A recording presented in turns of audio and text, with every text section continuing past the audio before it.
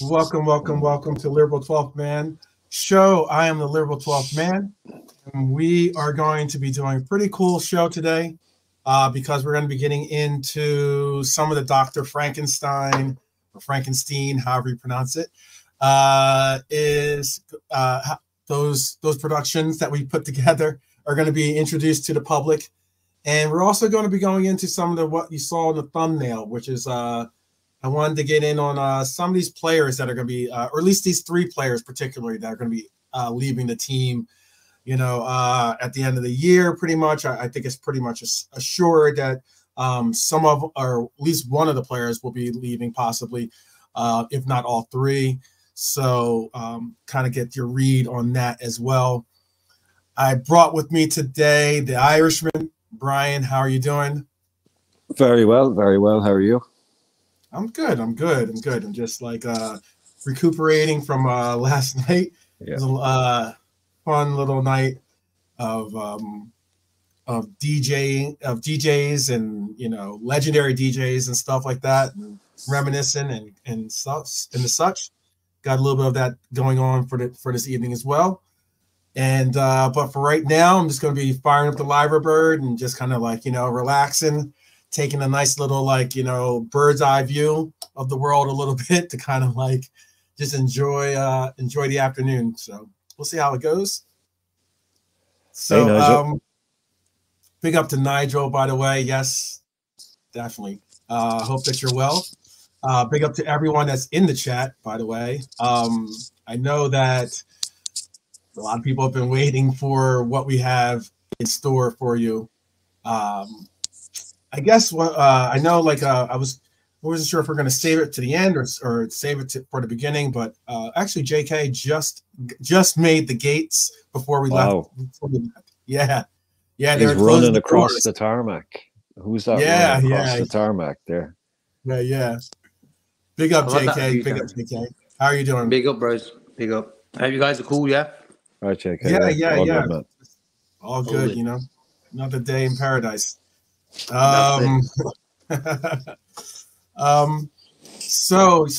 I figured that we would let's just do the fun stuff first, kind of get everyone in the mood. Hey.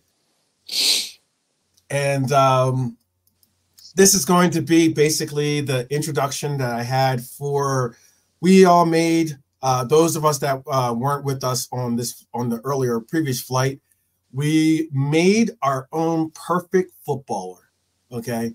So we went through and we kind of got selections. You couldn't choose the same player twice. So if you had a player, you had to kind of, pick, let's say you wanted, Ronaldo, you had to pick Ronaldo for the left foot, and you wanted to pick Ronaldo for the right foot. Well, guess what? You can't. So we had to make up our minds on who we're going to play or who we're going to pick. What body parts, what all the skill sets and everything else that we're going to be put into this Frankenstein body, So we ended up doing it pretty cool way of doing it, and it was a fun night actually too. So I have constructed it to kind of visualize what we've done, and if you guys are ready, let's have some fun with this. All right. Cool. All right, so we're gonna go. I went with we're gonna bring you guys to the lab. As you can see, our patients on the gurney there. We're gonna construct. Blood everywhere. Yeah, right. So we're gonna take all these players, all these different types of players, and just bring them into one. Right, bring them into one. Chop them all up. Yes, and we got Igor to help us bring it in, to say it's alive. I forgot to go. Yeah. Well, there he is. There's Igor. Here's Igor. Right. You gotta get the electric going and everything, the lightning. And all right, let's begin this. So this was my player. So I went with Balotelli as my body. And I don't know if that brings back bad memories for some people. Unfortunately, it brings me back a little bit of a harsh memory for myself, considering I really wanted to see him play well for us. I wanted to kind of see. We didn't get the city Balotelli. We got kind of like the, I don't know, living in the city. I don't play football Balotelli. Yeah, I don't know what it was. I don't know what it was. Man, he was just, yeah, it was pretty ugly. But anyway, so yeah, so Brian's gonna go through these players and he's gonna announce all these players. I'm just gonna bring them up. I'm just gonna kind of play director here. So we're gonna go Brain. Is Kevin De Bruyne. For pace is Fernando Torres. We went with right foot. Cristiano Ronaldo. And then left foot. Lionel Messi. Yes, yes. I know maybe the Miami kit threw you off for a second, maybe. Yeah, it's a bit small. No, it's cool. Yeah. And then we moved on to skills. Now, this individual might have been a little bit of a throw or change up because that's Garrincha. Oh, that's Garrincha. Okay, yeah. I know. I made it a little small, and then we went with. We knew he was going to be in there somewhere. Yeah, we had to get him in there. So Thiago Alcantara. Yeah, because I had KDB as the brain, so I ended up making him the. I had to find someone else for passing. So yes, Thiago gets in there, and then I had long shot. Xavi Alonso. I put header as Pele. And then the finish of Ronaldo Fenomeno. Yes. R9. For the free kick, we had Andrea Pirlo.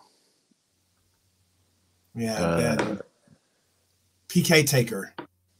Zlatan Ibrahimovic. Mm-hmm. Defending. That's Karim Benzema.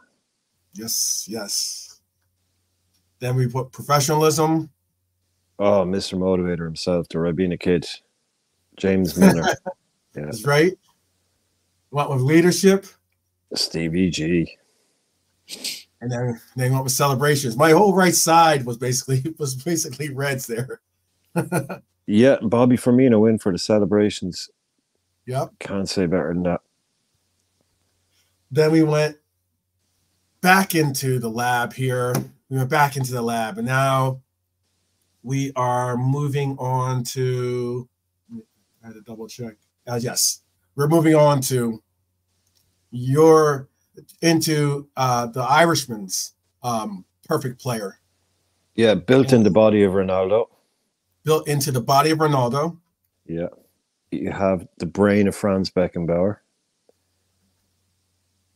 You have the pace of Adama Traore. You have the right foot, Diego Maradona. Left foot, Lionel Messi. Yep.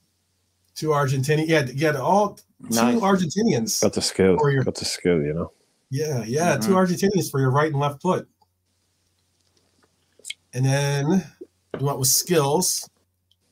Oh, Ronaldinho for the skills, you know. Pretty straightforward. Passing is the underrated pass master, Juan Roman Riquelme. Yeah. What with long shot? Yeah, Stevie G, West Ham, every day of the week. Okay. Header. Stefan's already going with you so far. I guess maybe he's not a Balotelli fan. Yeah, I got Klose on headers. Miroslav Klose, the German striker, for anyone who doesn't remember. And finishing is Marco van Basten, one of the greatest strikers of all time. Yes, retired cruelly early, done by 27 with the knee, but if you wanted someone to finish back in the day. Yep. And then then we went with free kick. That is Juninho Pernambucano, the Leon and Brazil legend, one of the greatest free kick takers of all time.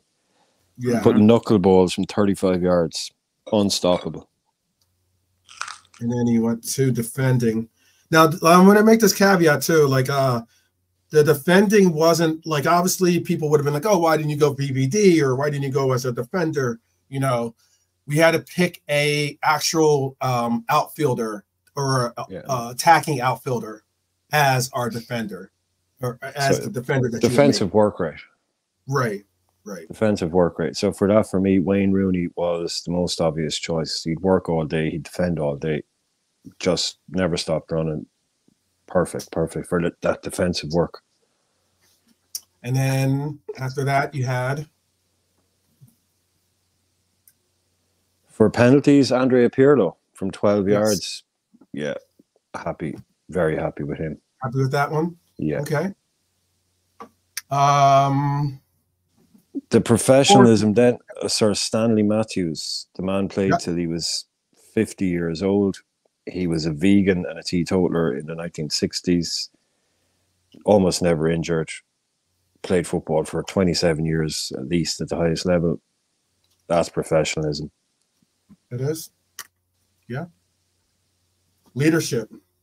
Despite you done Roy up badly there. You could have shown me one from his playing days. No, I wasn't going to do Roy. I was that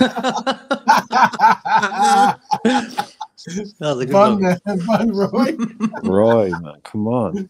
He played for Forest. He played for. Put him in an Ireland kit. Yeah, he looks like Odin or something like there. He looks like, you know. So anyway, he looks like a leader. He looks like a leader. He looks like a leader right there. Yeah, so he's in for leadership for me.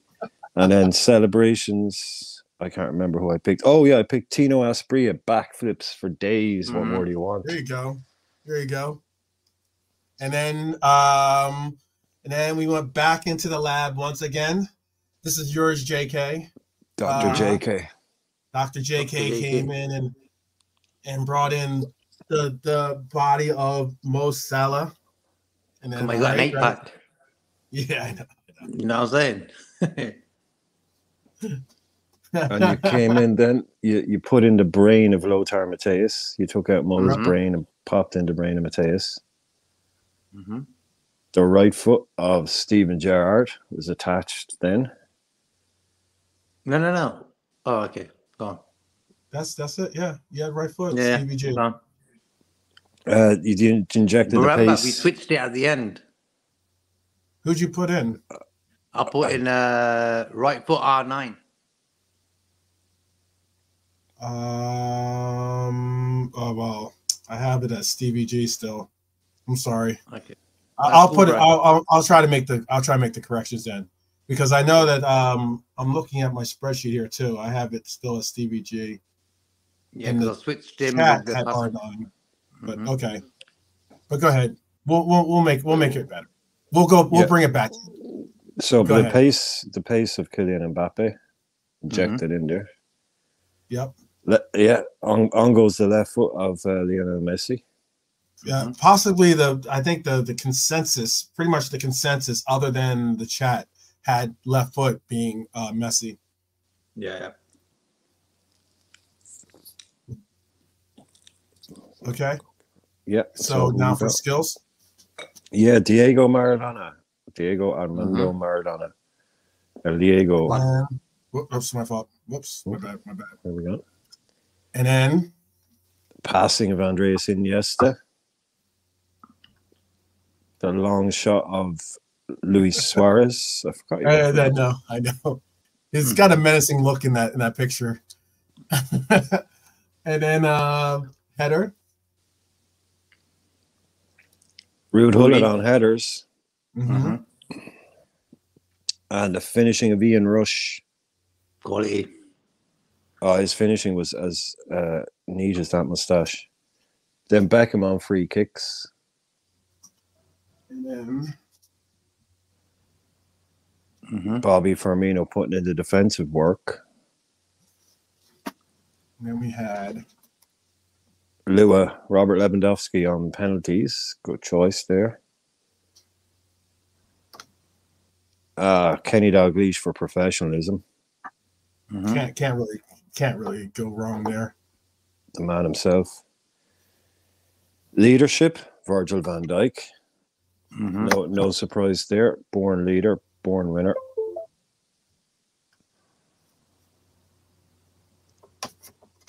Is that, Daniel Sturridge on Celebrations. Daniel Sturridge on Celebrations, yeah.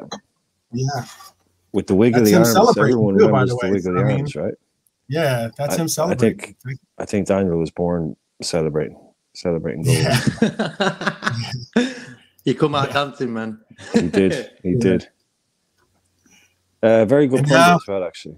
Very good pundit. Oh, actually, yeah. He's doing a good job. Yeah, he's cool. Yeah. I think he's doing a good job. Chat. Is it chat? Now we have the chat. This is the chat, guys. This is the chat. The body of Adi Akinfenwa. I don't know if that's the best advertisement for our laddie there, but what the hell, man? Hey, that's when I Googled it, that's what came up. The legend, the living legend that is Adi Akinfenwa. Yep. Wow. What a specimen. So in goes the brain of Javi. You're going left to right now. Injecting in the pace of Nunes. Imagine him with pace. Oh my God. It'd be scary. Could you imagine that? Yeah, could you imagine that body coming at you with the pace of Darwin Nunes? Jesus. Oh my God. That would be crazy. Let's give up and go home. And the right foot of Ronaldo, Fenomeno, the only Ronaldo. The left foot of Maradona. And then they went. The skills of Ronaldinho, man knows skills, same as myself there. The passing of Iniesta. The long shot. The long shot of Steven Gerrard. I was sorry. The long shot of Steven Gerrard. Yeah, that's the same as you. Me. I took Stevie long shots. I have Stevie on long shots. Yeah. I picked Zabi on long shots, and then the heading ability of Sami Hyypiä. Like when he connected with one, it stayed connected with. Like I'm surprised they went with that too. Big Sami Hyypiä. Went to Leverkusen. Don't forget he went to Leverkusen after he left us. So there's always been there's been a link there for a while. He went there and he played 2 seasons, and I think he won Player of the Season. Everyone thought he was finished. He was like 37. He went to Leverkusen, Player of the Season at 37. Just unbelievable, absolutely unbelievable player. Let him go too early, probably. Possibly. And then let's see. I'm sure. Who's putting it in the onion bag? Suarez on finishing.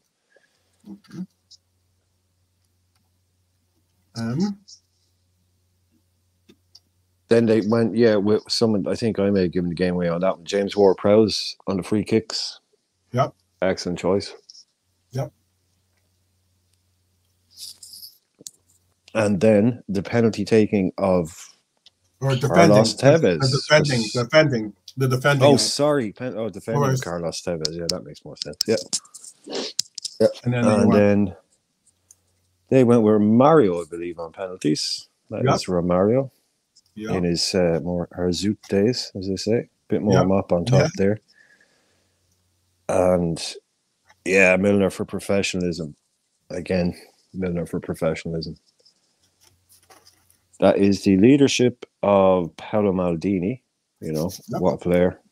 Record everything at Milan. And Danny's going to be doing a lot of dancing. He's got a lot of dancing to do, really. So, I'm glad he's up for it. I'm glad he's going to be happy to do that, because he's going to have to.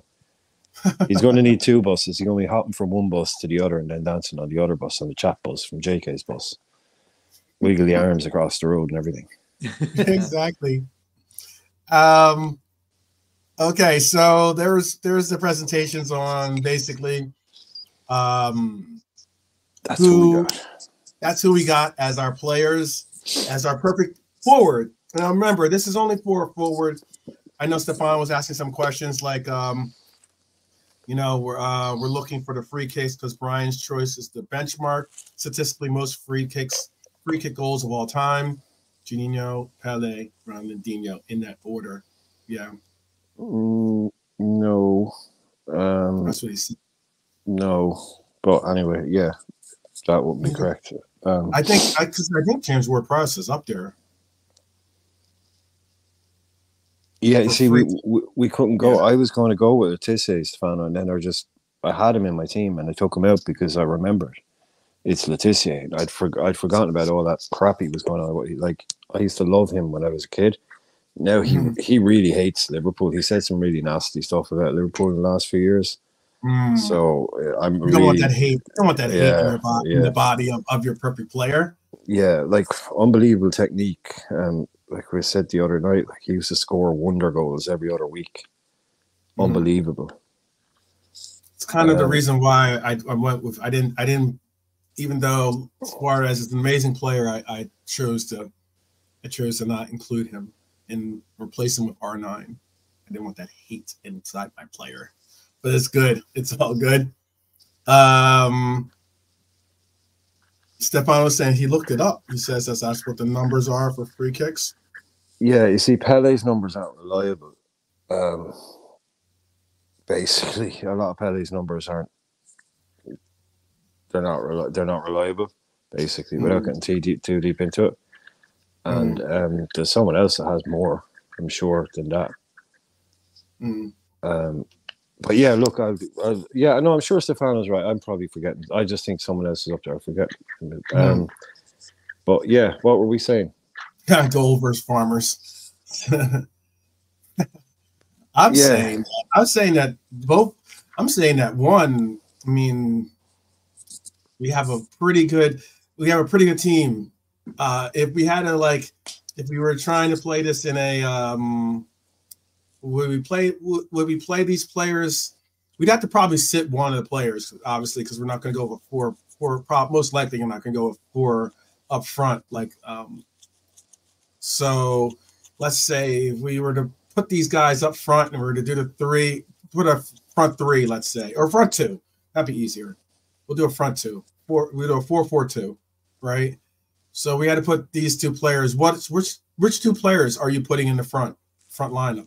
What two forwards are you putting in the left and the right? You'd have to ask the people, man. You'd have to. Yeah, I know. I'm asking the people. That's what I'm asking. That's the question. I'm not going to. I'm sure the chat. I mean, the chat might be partial and say their own player. Who knows? But I mean, there are some really good players out there, man. There are some really good players. Really good players. I don't know if people know who. For my skills player, I was going to go with Neymar too. I almost went with Neymar because Neymar is amazing. His skill sets are incredible. Like what he does, what he can do. Do you you reckon he wasted his career, Neymar? I do. I don't know if you could say he's wasted his career, considering he went to his years in Barcelona. I mean, by him going to Barcelona was like the best thing he could have ever done in his career.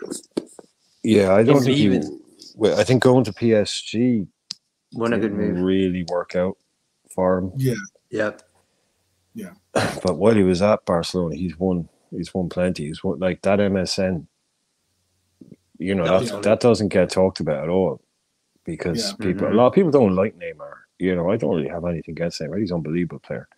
Yeah. He does, he messes around. You know, I get why people don't like him, but if you actually watch how good a footballer he is and just put the bias to one side for a sec, he's unbelievable, that kid. Well, he was before he went to Dubai and did his knee. But like that MSN, that's Messi, Suarez, Neymar, one of the greatest front threes of all time. That was unstoppable. That was just like, that was the year, I think Suarez scored like 59 goals. I think he was the best player in the world that season as well. He was. He outscored. I think. He scored that season. Even everything that Messi has done, and Ronaldo did. Suarez that season outscored both of them in terms of rate at a rate scoring rate, like goals per minute. Neither of them ever did what Suarez did that year. Unbelievable, man. Best player I've ever seen with my own eyes, man. I've seen him at games against Cardiff City. The guy's in first gear and he scored 2 or 3 goals, or was it 2 goals? Yeah, and just like the way he used to play football, he was like a proper street sort of footballer. You know, street baller, yeah, absolutely. Yeah, he's a street baller. Yeah, top player, man. Top player. Yeah, Stefano is saying, which was just kind of surprising. It says surprising, no mentions for Zidane anywhere. True. But I'm going to tell you something quickly, guys. I never connected to Zidane or Ronaldinho. Them two players, for some reason, I never connected with them. I don't know why. It was just them two, Zidane and Ronaldinho. I don't know why. It's weird. Yeah. No, I was gonna say maybe we should have gone. Maybe we could have gone with Zidane for header. Maybe he's definitely good at using his head. What a way to go! Yeah. Be careful of the quiet ones. Yeah. You wouldn't expect it from him because he's like a quiet type of guy, and then all of a sudden he does that. He was like, "Whoa, what's going on here?" He's from Marseille, man. He's from Marseille. You don't mess with those boys. He's brought up on the streets. Yeah, you know, those boys. Immigrant. He's African immigrant. He's Algerian. Yeah, he would have grown up. He would have grown up in some tough places. Yeah. So you talk shit to him, eventually you're going to get sparked out. Like, and he went for Materazzi. He didn't go for he went for the biggest. And I know it was him who was doing it up. You know, Marco Materazzi. Yeah. You know, it was him. But like he didn't care. Like to do that in that game. Jesus, man. Absolute insanity. That was as insane as Cantona going into the crowd for me. It's just because he did it to another player. Because it was his last ever game. It was. That's the end of your career right there. You literally your career is red card walking off a pitch. That career to end like that. Yeah, it's dropping the mic. One way or another, I guess you could say. Them two were similar though. Zidane and who are you saying? Zidane and who? Neymar? No, the guy you just said a minute ago, Brian. Materazzi. Who? No, the other guy. Zidane and Cantona. Yeah, my mind just. Oh, Cantona. Oh, yeah, of course. Yeah, Cantona. Very similar personalities, very quiet type, but don't mess with them. How about this player? By the way, he's asked. Luca is asking if you think that he was decent with for headers. He was a nifty little striker, Forlan. I think he was pretty good. He was. He was good. Headers. I thought he was good. I thought he was good. Yeah. Yeah, but you're not beating Miroslav Klose, so. That's certainly true. 5 headers in the World Cup. Yeah. I read something about Klose yesterday that he was saying that the modern day footballers have got no respect. Like he's old school, you know. He was like the kid. He was like after training, he'll clear up the boots, the balls, and do that sort of work, you know. And like these new guys, the youth players, they don't do nothing like that. And he was like really like peed off about it. Like the attitude of the youth players nowadays, totally different to the old school guys, you know. 100%, man. They have everything. Well, I know the younger kids, that's still part of the ritual, is, you know, they do have to do that. But once you get to the senior level, yeah, people carrying your bags, everything. Stuff. Yeah, it's like. I mean, this question by Stefano says most memorable World Cup moments in your memory. For him, for some reason, it's Roberto Baggio bossing it in 1990. I mean, I'm bringing up this question primarily because it could have been, for some, it could be that Zidane moment that we just spoke of. You know, I mean, that was influential in being a deciding moment in that World Cup. I also was going to say maybe, excuse me, the beatdown Brazil gave to Germany, I think it was, right? Didn't they beat down Germany? No, Germany did them. In Brazil? 7-1? Yes, or it was a beat down that Brazil got from Germany. Yes, right? Oh, yeah. They got destroyed. Yes, in Brazil, Brazil. In Brazil. Oh, yeah, that was catastrophic. That was crazy. That was odd. I'd say for me, like, there's the obvious ones that would be because when Ireland got to the World Cup in Italia 90, you know, I was still only around 10 when that was happening. So that was one of the biggest. Italia 90 is one of the biggest cultural events here in the last 40, 50 years when it combines cultural and sporting events. There's two moments in that, like obviously David O'Leary scoring the penalty to put us through to the quarterfinal against Romania. That's the whole country literally exploded when that penalty went in. Just insanity. You could, like, it was like you could go out on the streets. There was no cars. There was nobody out. Nobody driving. Literally, it was like COVID. Remember, like it was like COVID. Back everybody was inside watching the match. Nobody was out. You know what I mean? But apart from that, like the non-Ireland stuff, I would probably, I'd go with the Roger Mia one. That for me. I have one that actually does sit more vividly in my mind, but it's not.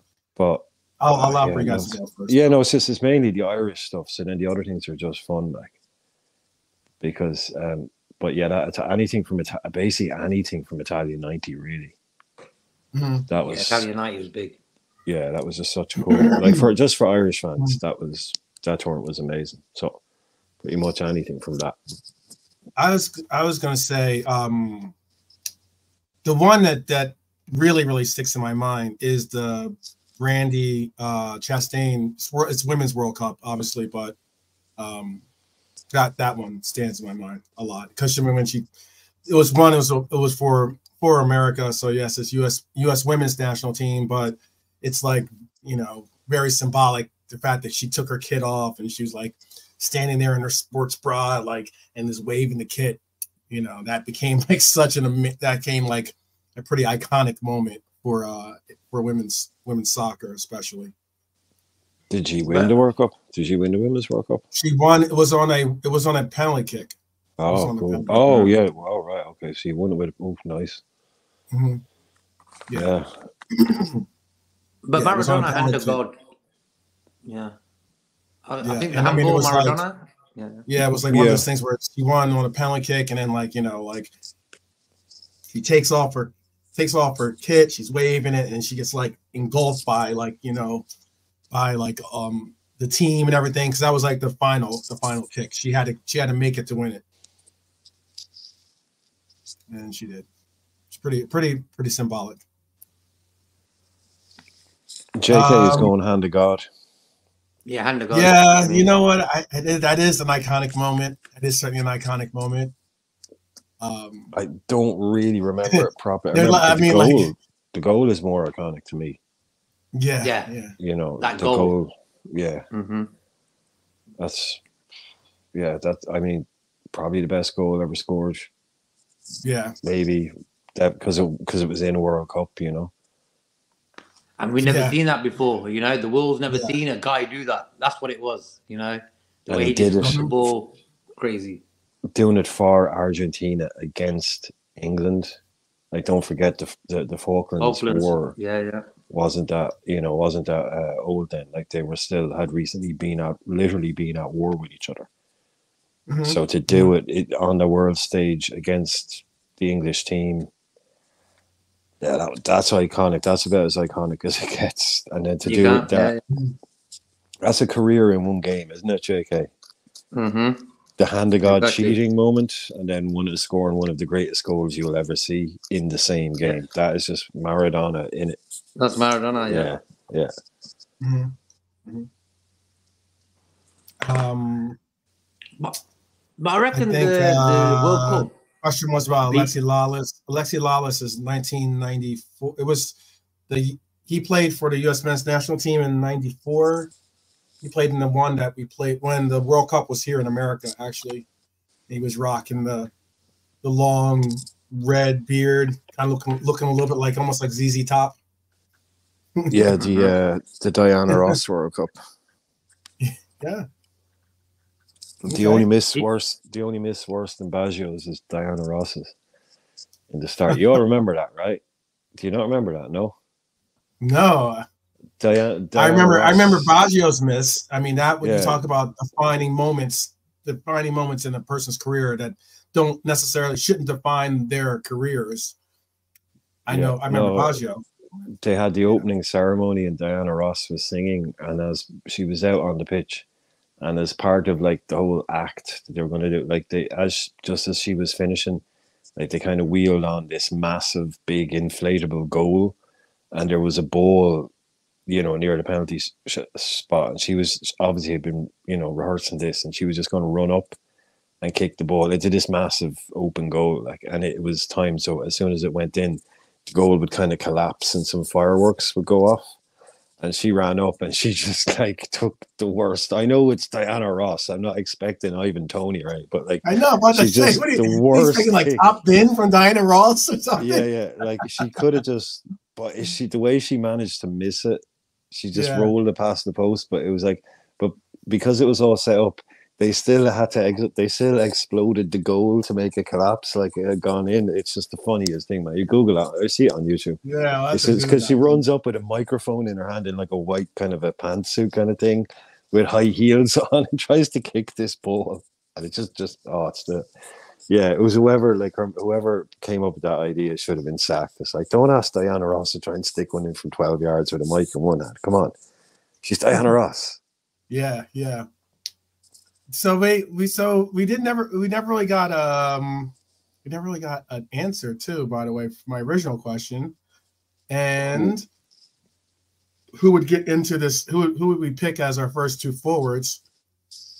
And then also I'll ask this question too from Honesty. He says, question, can Neymar be called a legend? Because yes, he won a treble, but he had the GOAT and Suarez when he went to PSG to be the main guy, couldn't do it, and now Boer is 30. Oh, now Man is 31 in Saudi Arabia. I think he's a legend. That's just saying he was only good because he played with Messi and Suarez. No, man, ask them how good he was. Yeah, exactly. Like he wasn't a passenger. So he had to score the goals. No one put the ball in the net for him. I get it. You're playing with two top players, but maybe their games were elevated by playing with him. Maybe that's why. Yeah. Maybe he was like that. They were all a part of that. He's someone that people don't like. So they put him down. Yeah. People don't like Neymar, so they refuse to really give him any kind of credit for anything. Yeah. Really. I was going to say this. I was going to say easy answer for this, Brian, for me was no man, and I will repeat this, no man wears the number 10 kit for Brazil that isn't a legend. They don't give you that kit. They just don't. Unless you are the man, you don't wear that kit. Yeah. He was been told at the age of 15 he was the next Pele, and the hopes of Brazil were on his shoulders. At the age of 15, he was been told that. Yeah, and the fact that he's had a career like that kills all those new Maradonas and new Pelés that you get chewed up and spat out, because they can't handle the pressure or they weren't that good in the first place. Neymar, to go on and do what he did, score. I think he's record goal scorer. I mean, he's just one of those guys that, for all his talent, it's because he didn't become an incredible, amazing player. It's like, oh, he was a failure. He wasn't this. But his antics, he doesn't help himself. But he also is the most foul player in Europe. over it. Like that guy gets kicked or was when he was here. Yeah, Yeah. he dives. Yeah, he makes the most of it. But he also gets to live in SHIT kicked out of him sometimes. So. Yeah. Look, if we had the opportunity to bring a talent like Neymar to Liverpool, I would bite your hand off or chop your hand off before you could even take the offer back. You know, how Rich said. A lot of the stuff was the Mardi Gras stuff and going back to Brazil for his sister's birthday and all of that. So a lot of that, and I'm not there. You know, I don't know. I think like Messi loved playing with him. Mm-hmm. Yeah, I think that you're right about that. Yeah, I just feel that with the talent that guy had, and he was called the next Pele at 15, I was just expecting more from him. I think when he left Barcelona, he went downhill from there. Whoever his agent was and telling him to go to PSG did the wrong thing there, you know. Yeah, I don't know, man. If I got the opportunity, I think sometimes people look at it from like the perspective, and we all do. And I'm not saying that we don't. I'm just saying I think sometimes people look at it from the perspective of, oh well, football terms on a football mindset. Yes, you want to go to a team that's going to bring you glory, silverware, and everything else. Sometimes, hey, look, let's not get it twisted. Sometimes people are looking to make their lives or their family lives better, you know, by just, you know, securing the bag, basically. And, you know, and sometimes also, I mean, Barcelona, they put down 220 for him. Yeah. They put down 220 million. Like, yeah. Barcelona are going to be like, yeah, you should take that one. You know? Yeah. I just think of it as like, Paris isn't exactly, you know, like a terrible city in any means of the word. So, I mean, like, yeah, he has the opportunity to, you know, he seems like a person that is getting an opportunity to see the world.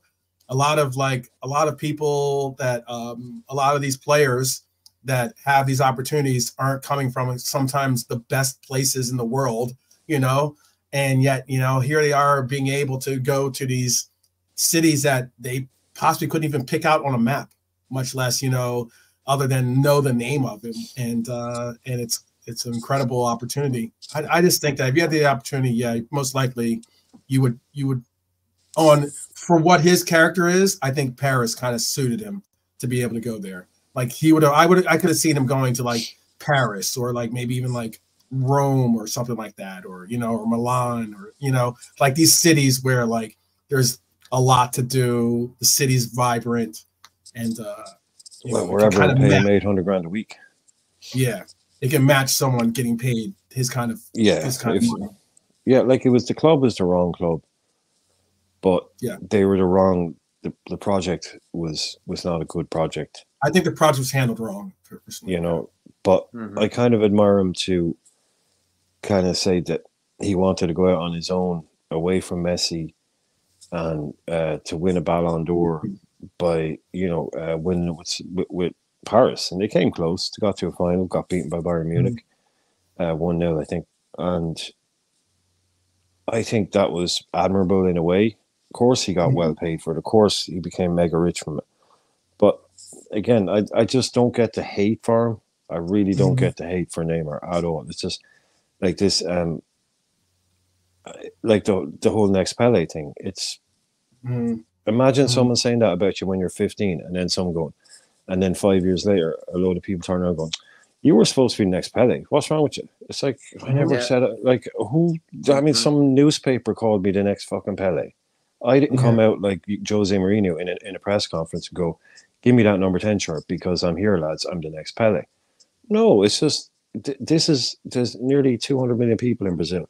It's a footballer is a religion there. It's not in a trifling way. It is a religion there, and they put these people up on these pedestals, and they tell them you're the future and you're the hope of this country.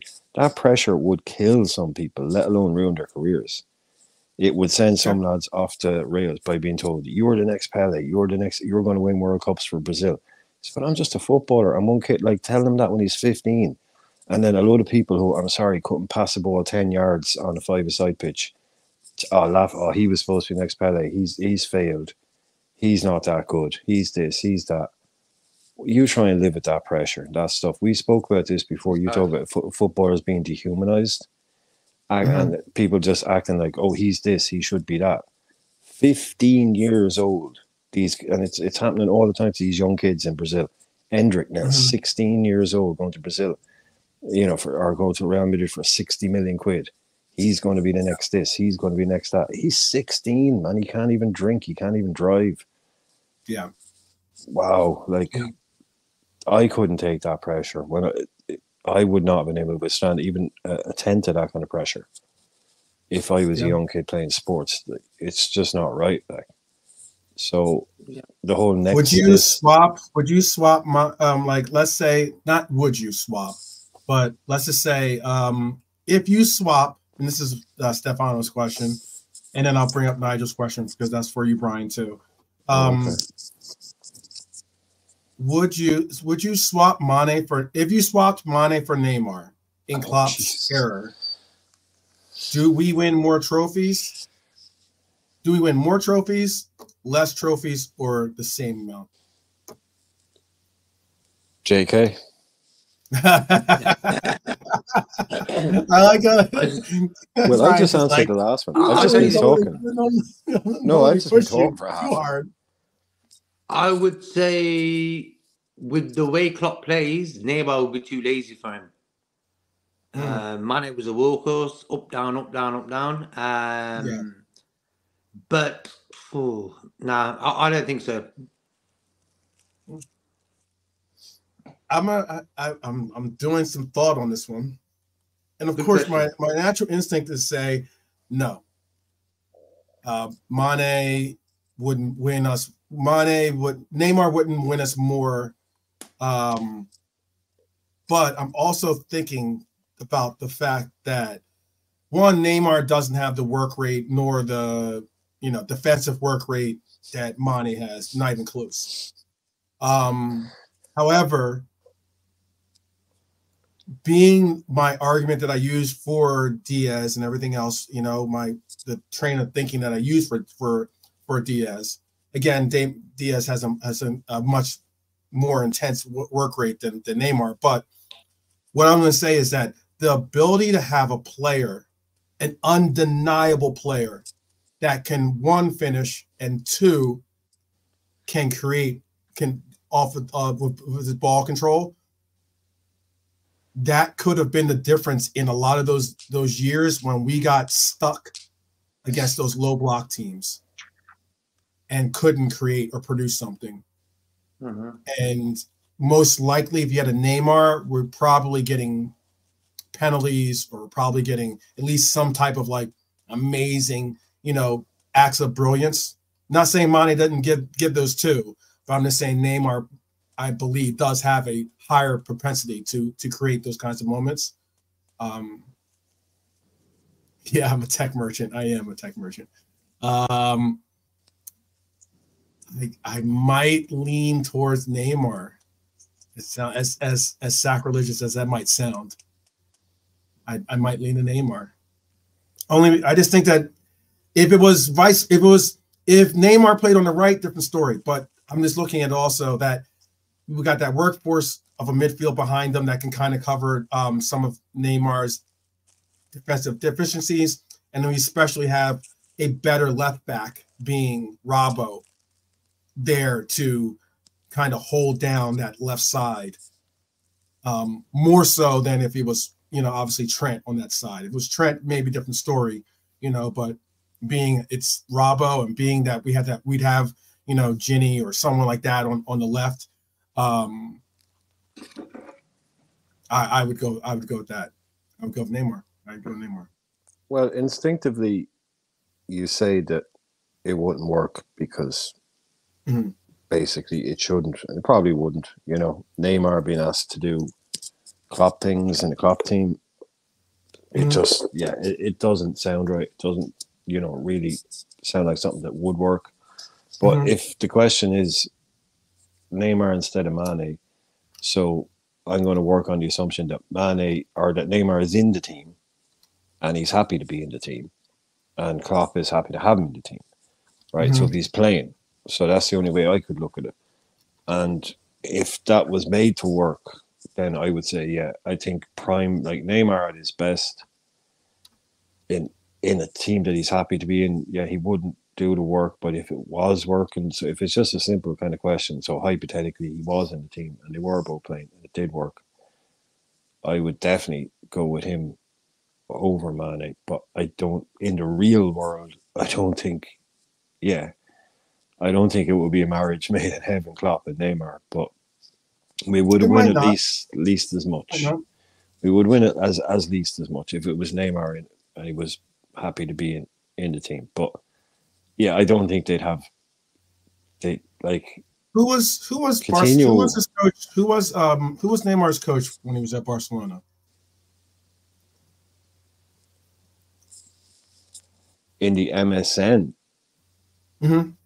In the prime of his years at Barcelona, who was the coach for him? Oh crap! That's when they went through that period where they had YNWA, they had Quique Setien, and they had, like, after Guardiola, they had like 3 or 4 randoms. They had YNWA to go. I think the guy sadly passed away since. The Quique Setien. Then they had someone will have to look up because I'm shit with dates. Mm-hmm. I'm asking that too. Like, what year did Suarez leave? That was what, 2012? Was it 2012, 13 when Suarez left? I'll tell you. Give you a story about a coach. All right. I'll give it to you. Where and what it was then. 2014, bro. His best years were probably under Luis Enrique. Where he's had 140. He's had 145 appearances with 90 goals, 18 assists. It's 90 goals. It's 90 goals, 68 assists. Excuse me. Let's see, 90 goals, 68 assists. Come on. That's pretty impressive. That's pretty impressive. In 145 games. Yes. That's over a goal contribution every game. That's more than a goal contribution every single goal assist. Again, goal assist. Goal assist. Yeah. Yep. Even when he played under Ramalho, he had 42 goals and 22 assists in 68 games. Who? Muricy Ramalho.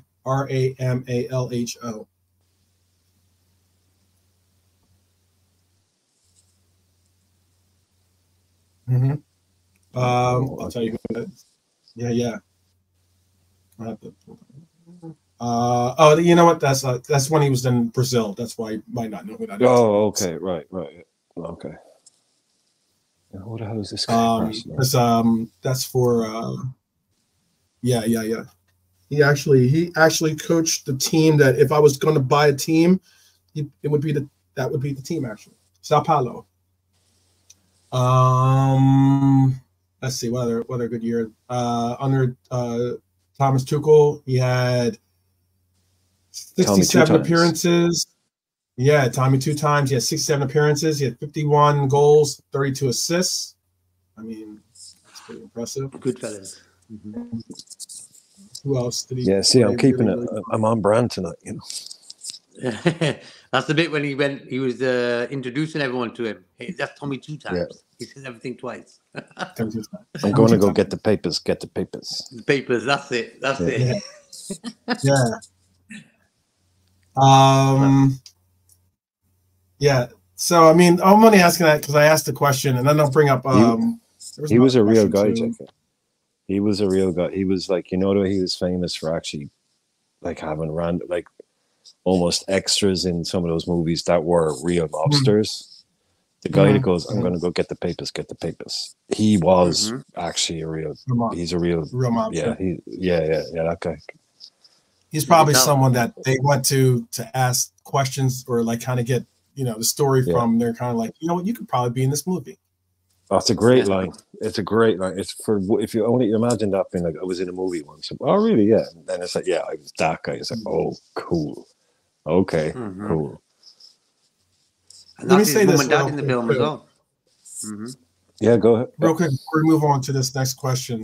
Neymar, Barcelona, 186 starts, I think this is appearances, excuse me, 186 appearances, 105 goals, 76 assists for Barcelona. That's nearly one GA in every appearance that he's made on average. And then at Paris or at PSG, he had 173 appearances, 118 goals, and 77 assists. I'm telling Santos, you. Big numbers, man. It's big numbers. Big numbers. And don't forget any of these Farmers League quotes out there. This includes Champions League. They were always. They're always in all the two teams I just mentioned were both always in Champions League. And then Santos is his team that he played with in Brazil. He had 72 goals, 35 assists, and 140 appearances. As a kid. Child. As a kid. Not even a kid. Yeah, 15, 16, 17. Right. And I know that people say, no, he hasn't. I know people can say what they want to say about his, Saudi career, but he's only played five games. Oh, he's done his knee badly. Yeah, bad. Before doing his knee injury, he had 5 games. So, I mean, I don't know if that's really, a real sample size to say, oh, yeah, he was crap in that league, or he was this, or he was that. I understand people might not. I wouldn't count it anyway. I wouldn't count it anyway. No. But for me, Neymar was all about the papers. The papers. Well done. Very good. He just cared about getting rich, and I think when you get tagged at a young age, you are going to be sorted for life for money. No matter where he went, he was always going to get paid well. That's what another reason why agents nowadays are hyping their players, the youth players, so they know later on they'll get big moves. They'll get more money. There's always something involved in it. Yeah, but look at the numbers. What was this? This is Brian. This is for you, Brian. Question, Brian. Off topic as usual. Sorry. Have you snagged a Europa League final ticket yet? No, I have not, Nigel. And it's highly unlikely that I will be going to that game. I'm just unfortunately at the moment I'm not in a position to make plans like that. That kind of expenditure. Well, just and with family scenario, I kind of need. Just the way I'm at the moment. I wouldn't be able to say I'll be off somewhere for 2 days, on the beer or whatever. It'd take a lot of planning. So I'd be as well, and in my kind of circle and I'm really the only Liverpool fan, football fan kind of thing. So it's not like I wouldn't be going with a bunch of mates or anything. I'd be going up on my own, meeting people and stuff. So it wouldn't be,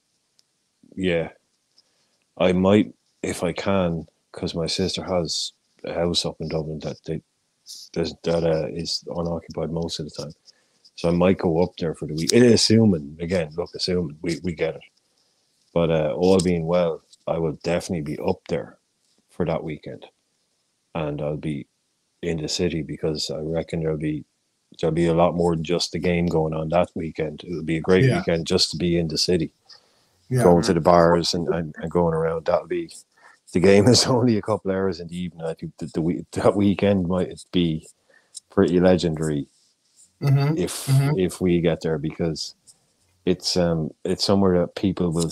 Dublin is the kind of place that people will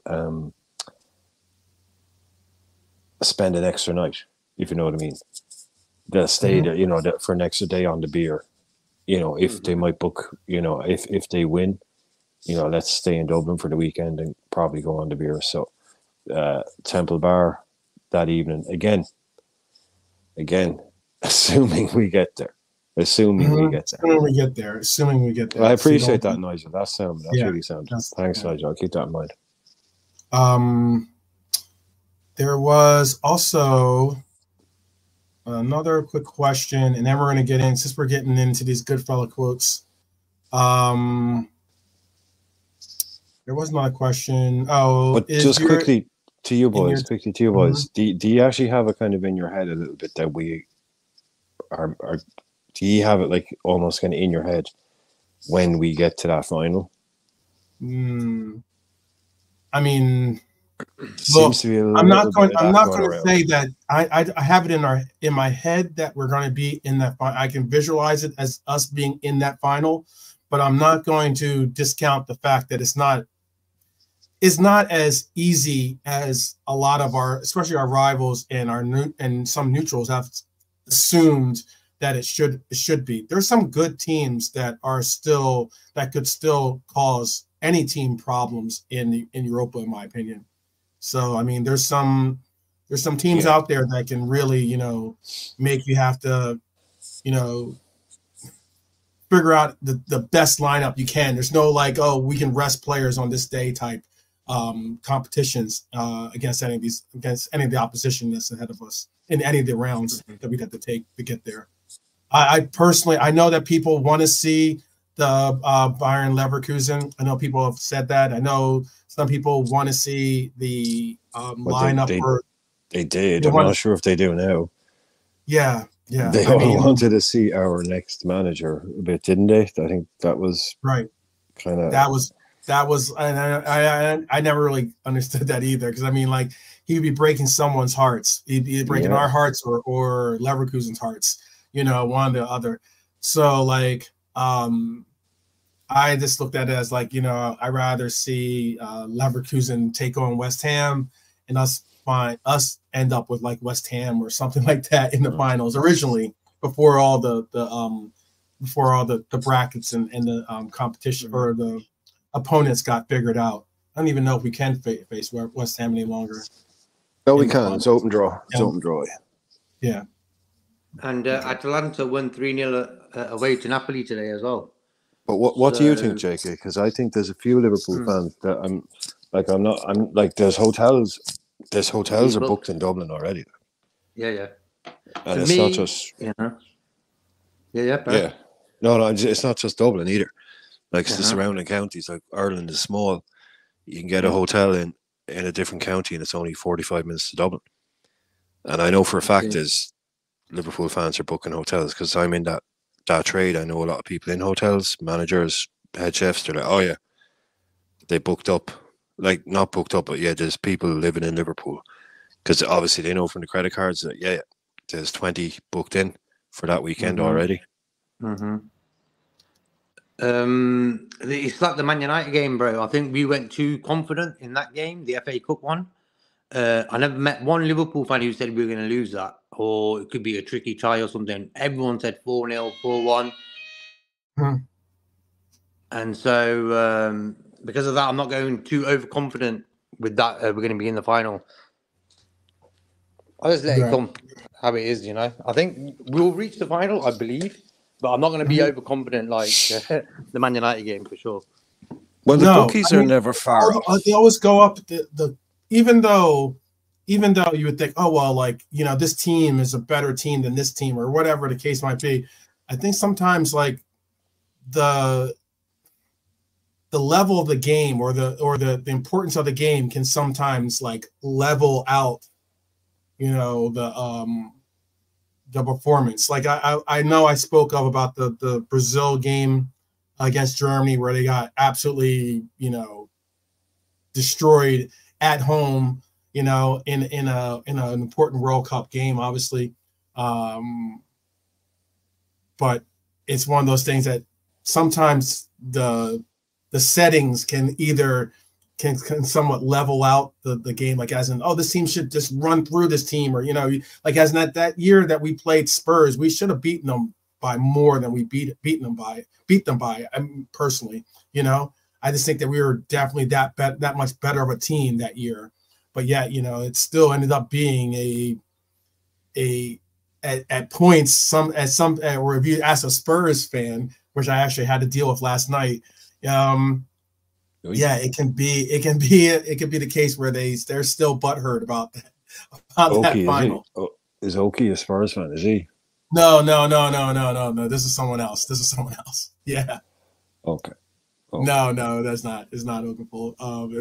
If that was the case, we probably wouldn't have. I was trying to keep it on the down low with Oki, and you're going name dropping there. I mean, pick it up off the floor. Pick it up off the floor. We already said it. That's why we already said it last time. So that's why. I think he's a great musician. That's why I don't mind saying his name out. But no, they are. Yeah. Spurs fans are really sick about that final still. Oh genuine. My gosh, are they ever? If Harry Kane had been fit, that wasn't a handball. Yeah. The handball is the first thing. Then if Harry Kane had been fit, then but what about the fact that you just literally didn't turn up? Like the rest of your crew didn't turn up. It was an easy game. It was a really, really easy game. It was a boring game. It was so uncompetitive. It was boring. Mm-hmm. It was. So, I don't know what they're sick about, because they've only themselves to blame. It was, because they ended up not really that's what I mean. Like, sometimes you don't play your game. You kind of, sometimes in situations like that, it's a final. So rather than just go out there and play your game, you're like, oh, just don't go out there and don't mess up. So you just play a little bit more conservative. You play more of a defensive measures and such, and that ends up being a boring game.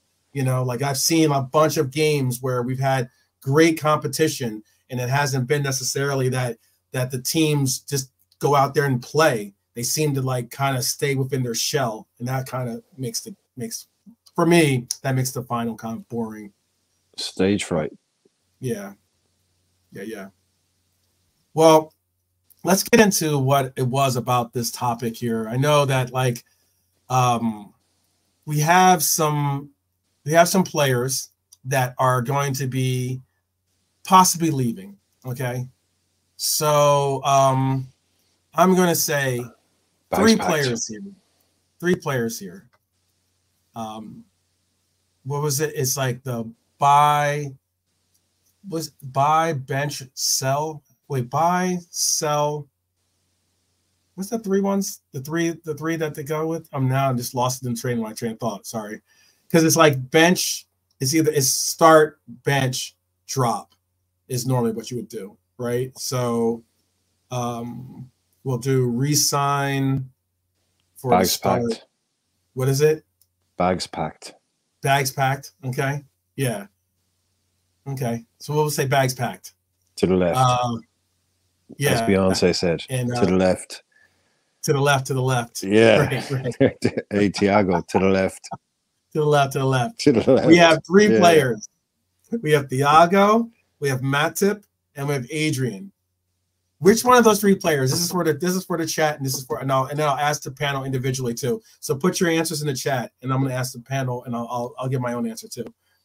But you have to re-sign one player. You have to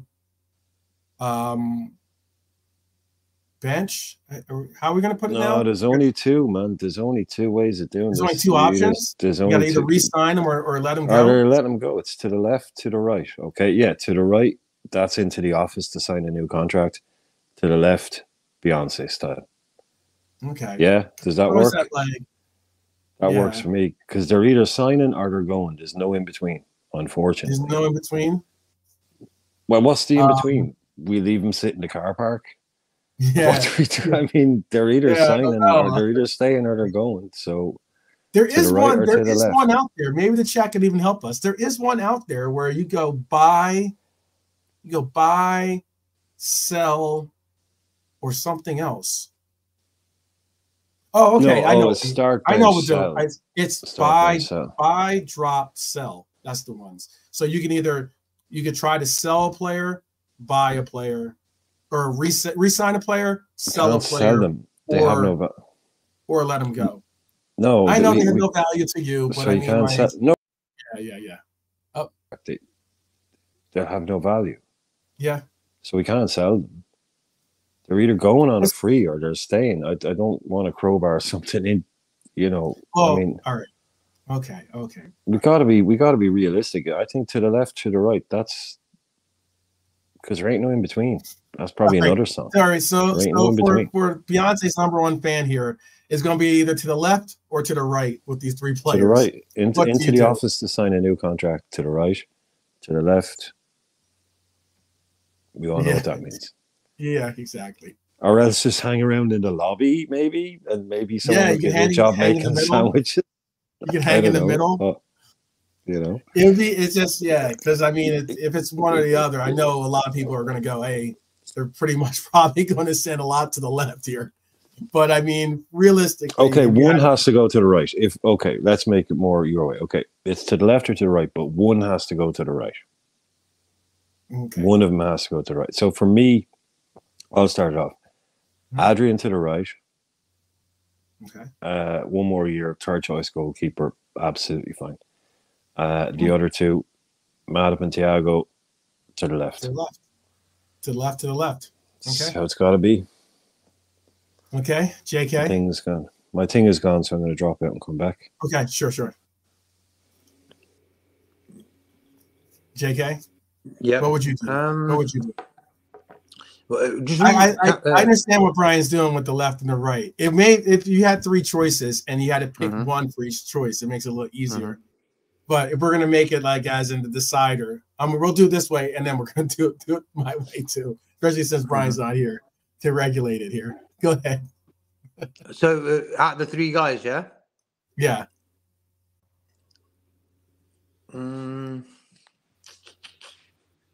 Well, it's a bit of a tricky one. I'd have to let them all go, you know. It's tough. Because of the wages and the ages and stuff. Right. Adrian. I mean, they're all in their 30s. They're all in their 30s. They're all in their 30s. And I think Matip's on about 120. Thiago's on about 160, 170. Adrian's must be on about 80. That's quite a lot of money, you know. I think out of the three, Matip's done the best for us.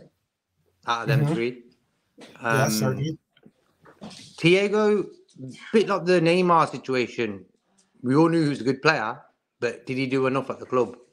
I think this season would have been a good season for him if he stayed fit. But I just feel that hip injuries always take a year. I knew this when he had the operation. I said, this guy ain't going to come back for a long time. And like some fans were saying, yeah, he'll be back soon, this, that, and the other. And I was like, no, he's going to be about a year. And he's actually more than a year now. So, but wages-wise, I think they should all three of them leave. If Adrian's happy to stay choice goalkeeper, you know. Also, Adrian didn't get a game when he was number 2, when Alisson was injured. Klopp never ever said, Adrian, you can play that European game, you know, the one that we were leading 5-1. You could have played Adrian in that game. So for me, Adrian's not really there to play football. He just collects his wages and trains every day. Okay. Let's see. So that's none of them then. It's to the left. JK's ignoring all the rules and he's sending them all out the door. I'm gonna we're gonna make him make a decision. Okay. So you're saying keep all of them, or right? Sell keep all of them. He wants to sell all. No, not sell. Release. There ain't no money coming in. From these boys. Yeah. Let them go. Yeah. Okay. All three. Like I heard someone say that to me today. Liverpool need to sell Thiago immediately. It's like, dude. What window's open? There's no window, and when the window opens, he's a free agent. The free agent, right? There ain't no selling anybody. Right. And like, oh yeah, but well, you know what I mean. It's like, you know, he's like, because same with Matip, you know, get these guys out the door. It's like their contracts. We can't, like, unless what you want to do, cancel their contract for the last 3 months. Let's say this is November of 2023, right? Or right? That was the year before this, right? So November of 2023. These three guys are sitting in the lobby there. You know, drinking mate or drinking, I don't know, coffee or whichever, or espresso, whatever they like, and they're going to have a talk with the gaffer. And the gaffer's got to choose, hey, you know what, we can. It's still in a period where we could, or let's just say it's August to make it easier. It's the summer. They have a year left on their deals. Let's say there's still a year left on their deal. You know, would you have signed? Would you have re-signed this player? Would you have let this player go, or allow for him to leave on a free, or would you have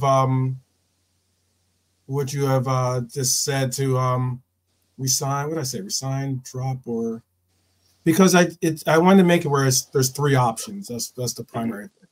Like, guys, you have to. Yeah, it's almost like the Mary. Was it? We know. Yeah, no. I get the whole this or that thing. But if there isn't three viable, so one, the obvious one is just imagine there are. I know. Okay. There are. So just imagine the scenario that there are. There. Yeah, but the two that there are is we give them a new deal. Okay, that's an option. We don't give them a new deal. That's an option. Right. So option 3 is training on the training team. Coaching, maybe. Give me something I can get behind. Give me an option. Give me something good. Give me something I can get behind. Like a Thiago, third option. I said he should stay. Option. Give me a third option. Give you a third option. Okay. Go into coaching. Release or have a barbecue with them. Well, that's the option. Vibes. Yeah. Vibes. You can keep the player and allow for it to end on a free. You can just drop the player. Let's just say that. You could just say you're just going to release them now, or you can re-sign the player. Those are three options. Okay, so ripping up their contract now and getting rid of them immediately just to saying, save wages. I'll just okay, right. Yeah. Okay, I can get behind that one. Okay, so to get behind his wage, say to pay him off, right? Yeah. Let's just say hypothetically, from now to the end of the season, we will owe Thiago $2 million in wages, right? Let's just say hypothetically. Right. So we offer him $1 million to rip up his contract. Matip, it's the same. We owe him $2 million, $1 million to wrap up his contract. And Adrian, same, $2 million, $1 million to rip up your contract, or give him a new deal, or let them go on a free.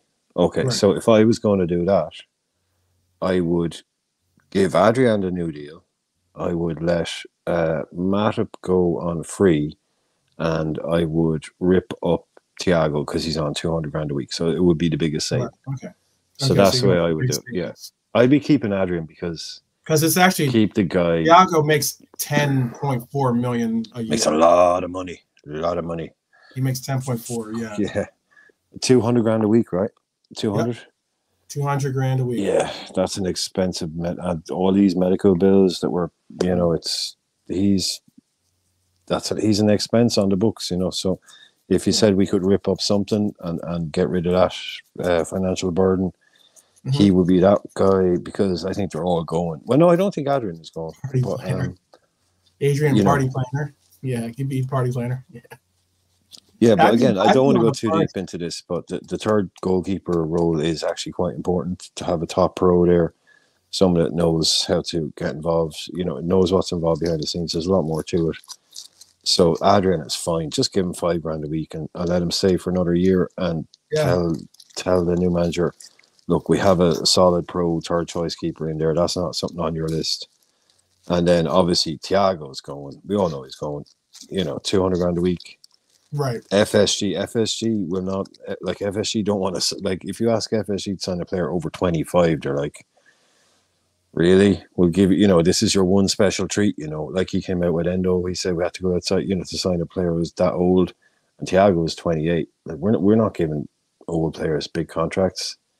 We're putting that money into the kids. So, this is the last we're going to. Unfortunately, probably never going to see Thiago kick a ball for us again, which is one of the saddest thing ever. Really, what's happened with him? It really is so sad. Because that's my answer to the guy earlier on who said, "Who's our most disappointing?" The guy, how rude! I think it was Nigel. So, who's the most disappointing signing. Oh yeah. Stefano asked him. Yeah, I think Thiago for me, because of just how much I loved the player that we were buying, how much the expectation I had for him. Not that he didn't live up to it, it's just injuries, but that to me has to be the biggest. What, like some people saying Aquilani, to me, the disappointment there was that we sold Alonso. You know, Cisse, I wasn't sure how good he was, you know, but this guy was like, we've just bought. Who was it that said it? Someone at Man United, or someone ex-Man United player, ex-City player said, when the news came out, we've signed him, they were like, put your money on Liverpool to win the next 2 league titles. That's how good this guy is. They've just like that Klopp team, you know, that Brexit midfield, yeah. And they just added a Thiago to it. Forget it. He said it's done for the rest of the league now. Yeah, that was the level of not expectation, but just hope that came with him. So he has to be the biggest disappointment. Which is a shame. Oh man, absolutely. Okay, Thiago, you still got in on my Frankenstein. So all right, and then JK, what would be your mixture on that? And again, in the chat, please do tell me what would be your mixture of the final question that I asked there, which is you have to you can re-sign a player, you can rip up a contract, or you can allow for a player to leave on a free. Well, for me, the worst signing, I'll quickly get that one in, is Chiarte. Cost 65 million, probably paid him 30 million in wages. So you're talking nearly 100 million there. So for me, he's the worst ever, probably Liverpool signing of all time. I missed that. Sorry, who did you say? Sorry, who Chiarte, bro. Chiarte. Oh, Keita. I always think Keita. Keita. Oh, okay, right. Naby, yeah. This is Keita guy we paid 60 million. Yeah, he got injured in his first game. But that guy, I think he cost a lot of money. He was sort of hyped up as well because the fans were going on about. Naby was a disappointment. He was disappointment. That's why he got on our list. On our list, he was the Joker, right? Yes, he was. He was the Joker in a sense, or the jester, however you want to put it. Like, as in, because look, you know, he's a player that we went in for. We had to wait a year, even though we acquired the you know, even though we made the deal, we still had to wait for him a whole another year, and we finally do get him, and he ends up, you know, not being able to meet the rigors of the Premier League. But yeah. But out of the 3 guys, I would keep Adrian because he's a third choice goalie. He's not going to play. He'll be on low wages. And then Thiago. Not on the wages, but yeah. But I get you. Well, Thiago's wages is No, I meant when you said Adrian. Adrian does make decent. He does make a good whack. Yeah. He makes. I think less than 70. I'm not going to go as be as petty as to say, oh, you know, all these guys make great wages. We would all like to make 15K a week, but I mean, or 10K a week or something like that. But what I meant by that is that he's still making 70. I think he makes 70,000. 70. Either makes $60,000 or $70,000, 60 or 70,000 pounds, excuse me, a week, which is still pretty exceptional. For his age and what position he is and what he does, he just keeps himself fit and gets paid for it. But that's okay. Right. But Thiago, I would let go, and Matip also. So okay, yeah, and I get it. Matip and Thiago can't be relied on, and Kwanzaa rises. Kwanzaa's rise makes that an easier move. I agree with Stefano. I mean, like, look, you know. The way not many people had Kwanzaa being someone that contributes as much as he does. I don't think anyone really saw him really going into this role or into this position that he's become like an actual that he's become an actual presence, the presence that he has become. I don't think anyone's really said or seen that coming. But you guys hear me? Yes, we can hear you. We can hear you. Yeah, I couldn't hear JK there for 8. Everything dropped out there. Sorry. Oh yeah, it's better that you didn't hear JK there. No. So what did you got? So you kept just joking, JK. Just joking. I kept Adrian. Yeah. And then I released both for Matip and Thiago. Yeah. He doesn't play by the rules, does he? JK does not play by the Okay, I'm rules. gonna keep one then. Okay, I'll switch it up. You're only keeping him till the end of the season, by the way. That's all. Yeah, yeah. Okay. You can rip up a contract. You can immediately just rip it up. You can pay him off just at 50%. Pay him off at 50%. Yeah, you make an arrangement and say, "Look, we get it. You have an injury, but he's gone tomorrow." Yeah, rather than have to like, figure out trying to wait for you to get back from the injury, we'll make a settlement payment for you. Basically, that's my team. Okay, cool, right.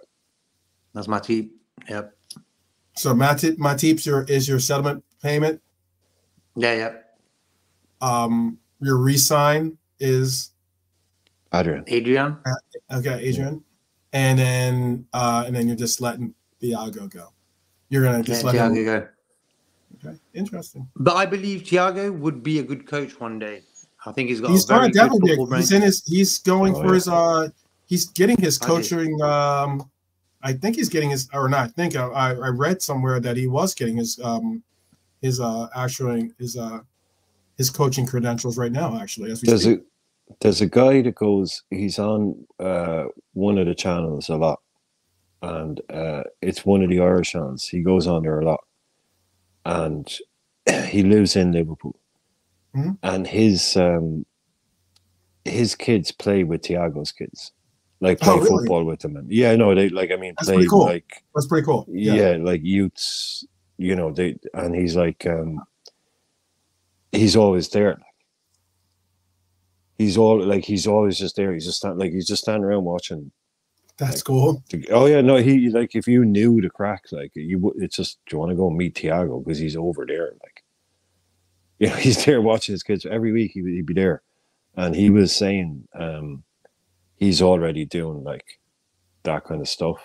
That kind of that kind of coaching. Yeah, you can see. He's the kind of guy that excuse me, sorry. He would immediately run over, and kind of stop the kid and go, no, look, do it like this, do it like that. He's saying like, but he's like, oh yeah, it's like, oh yeah, every Wednesday or Thursday, just turn around, there he is. And so like it kind of got to the every time he come in, people are like, oh, well, that's because he wasn't like on every night or something. Oh, well, that's going bad. Like, oh, well, so how's Thiago? I seen him the other night. He's great. He won't be, say hello to him or whatever. But yeah, it's great to see like that.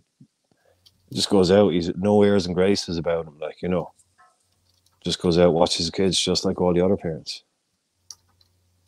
I'm just about to respond to. I think when Matt Stefano says Matt from Coppers met Thiago, said he's a proper dude. Didn't after he meet Thiago, I think he got injured right after. Oh, the Hex, the Coppers Hex. Man, like Matt, I'm just playing with you, brother. Just kidding, just playing with you. All the same, if we were going to resign someone, drum roll, I would resign Matip. I would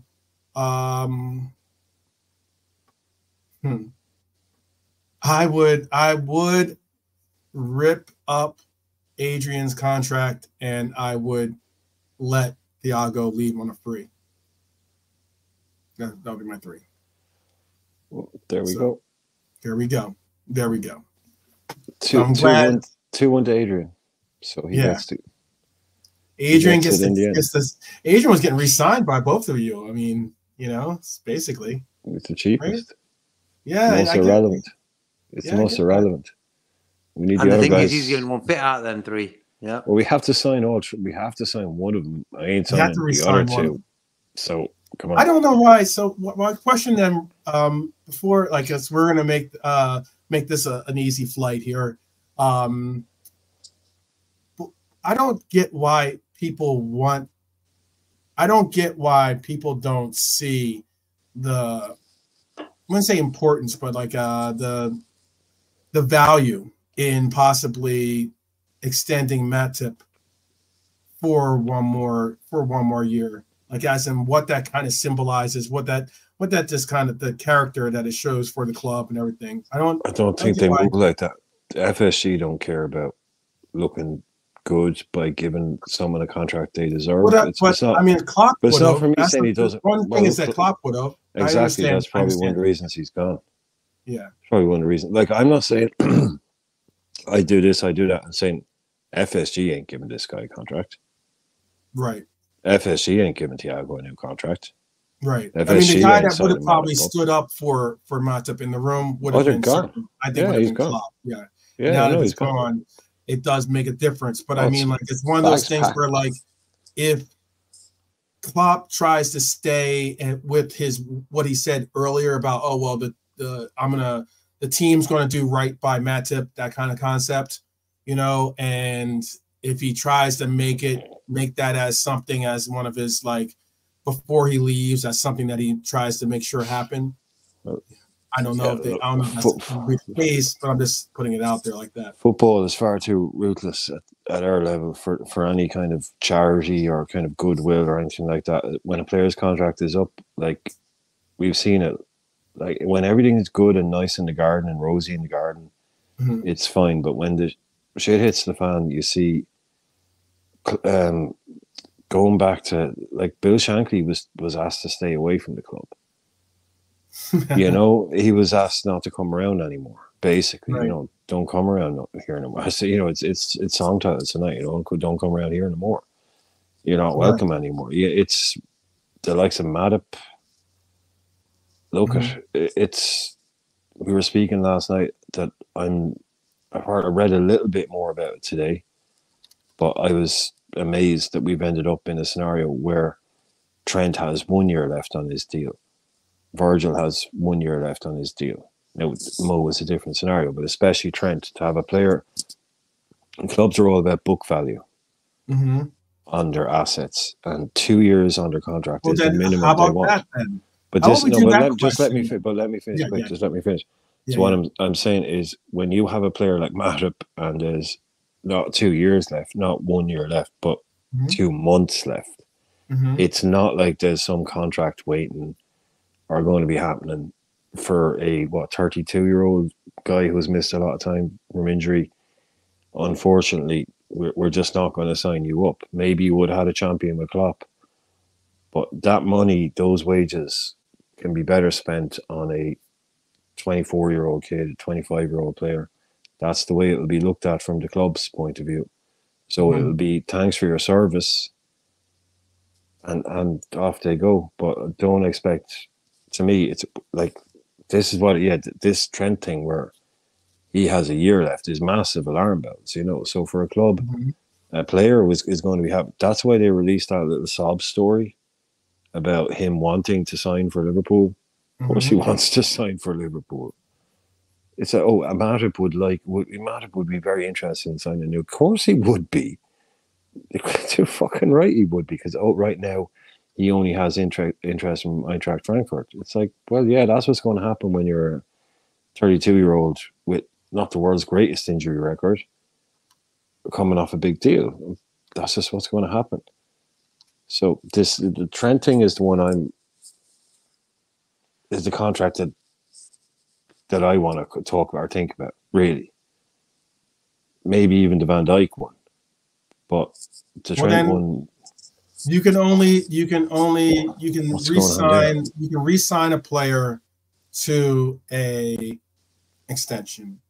You have to let a player ride out or leave on a free. And I know that you can't. Let's just pretend it's January, because I know you can't let him go now. But let's just pretend this is the January window, and you have to possibly transfer a player. I know that we get 5 million for him. Okay, we can get a hypothetical 5 million quick for this guy. Okay. Yeah. Okay.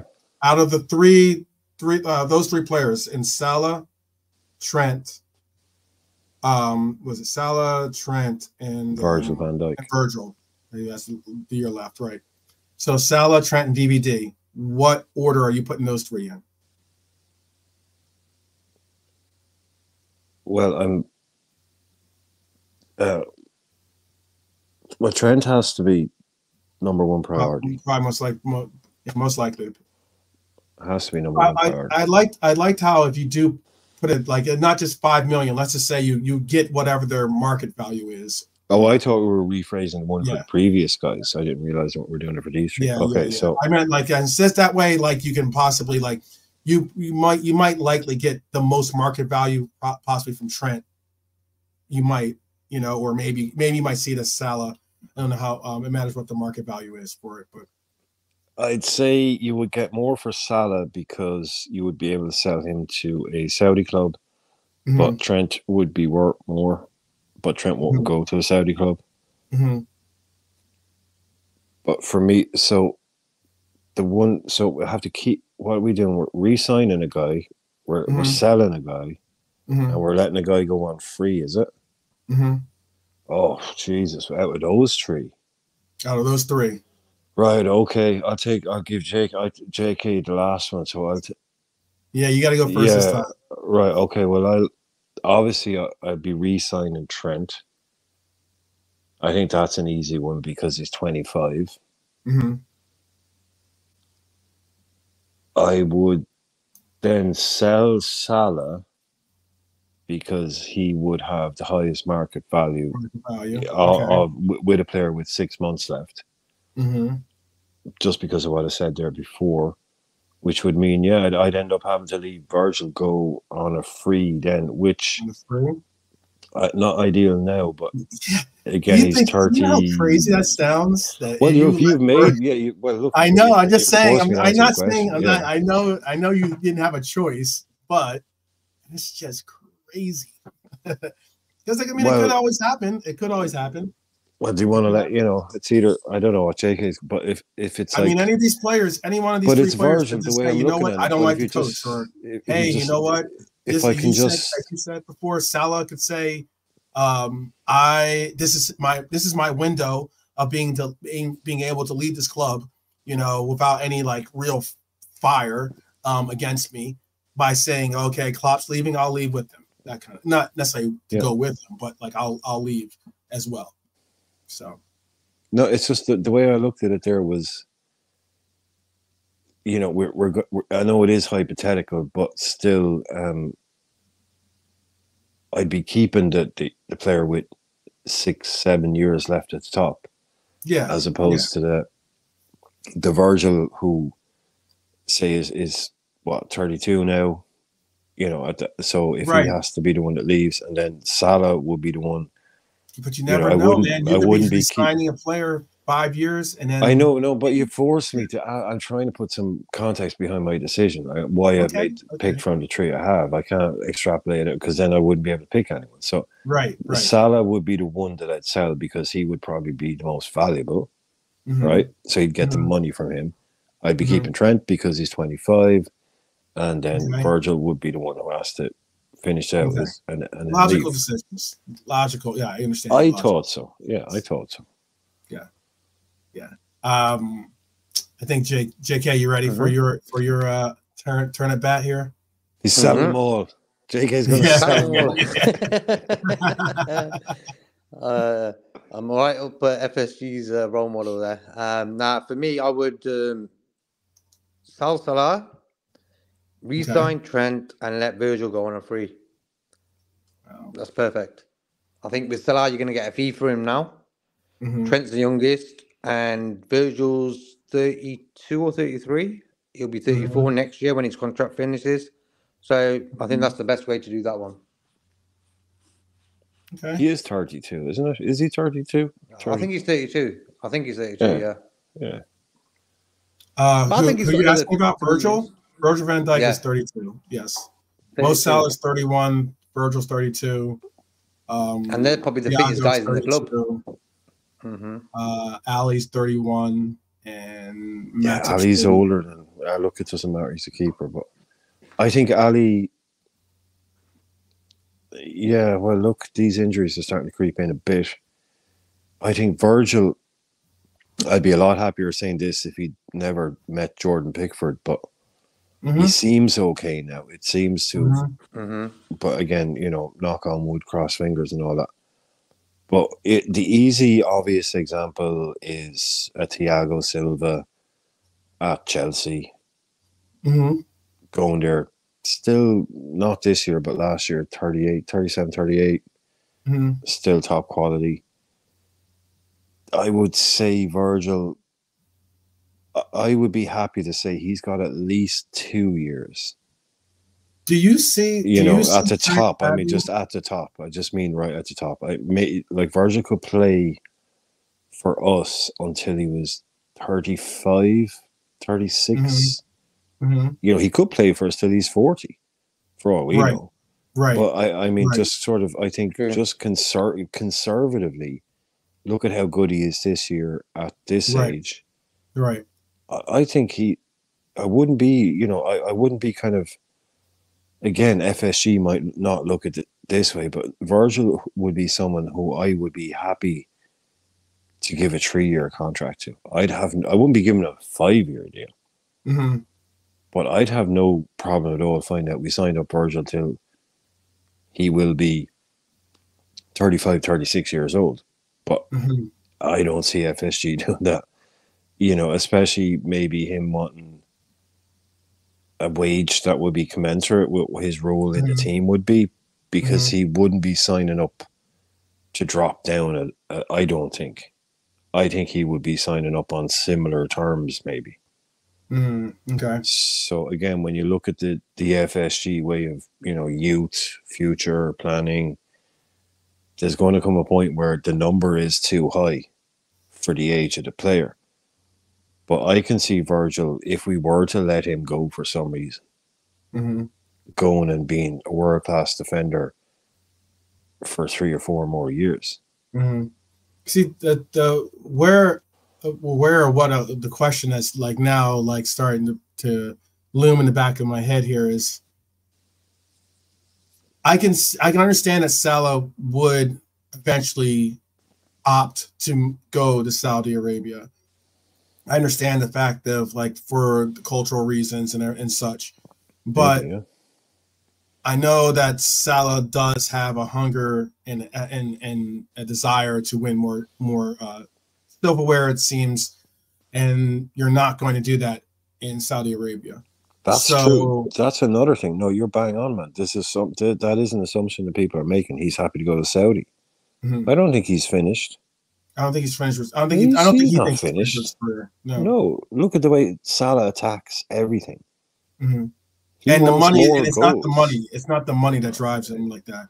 Obviously, he's making a lot of money, but yes, I don't think that at this moment of his life, the money is not necessarily the issue or the driving force behind it. It's not like this is his first opportunity to get that big bag. He's making money already. Yeah, I think this is a bit of an assumption that's being made as well, and you're spot on that he's just going to Saudi.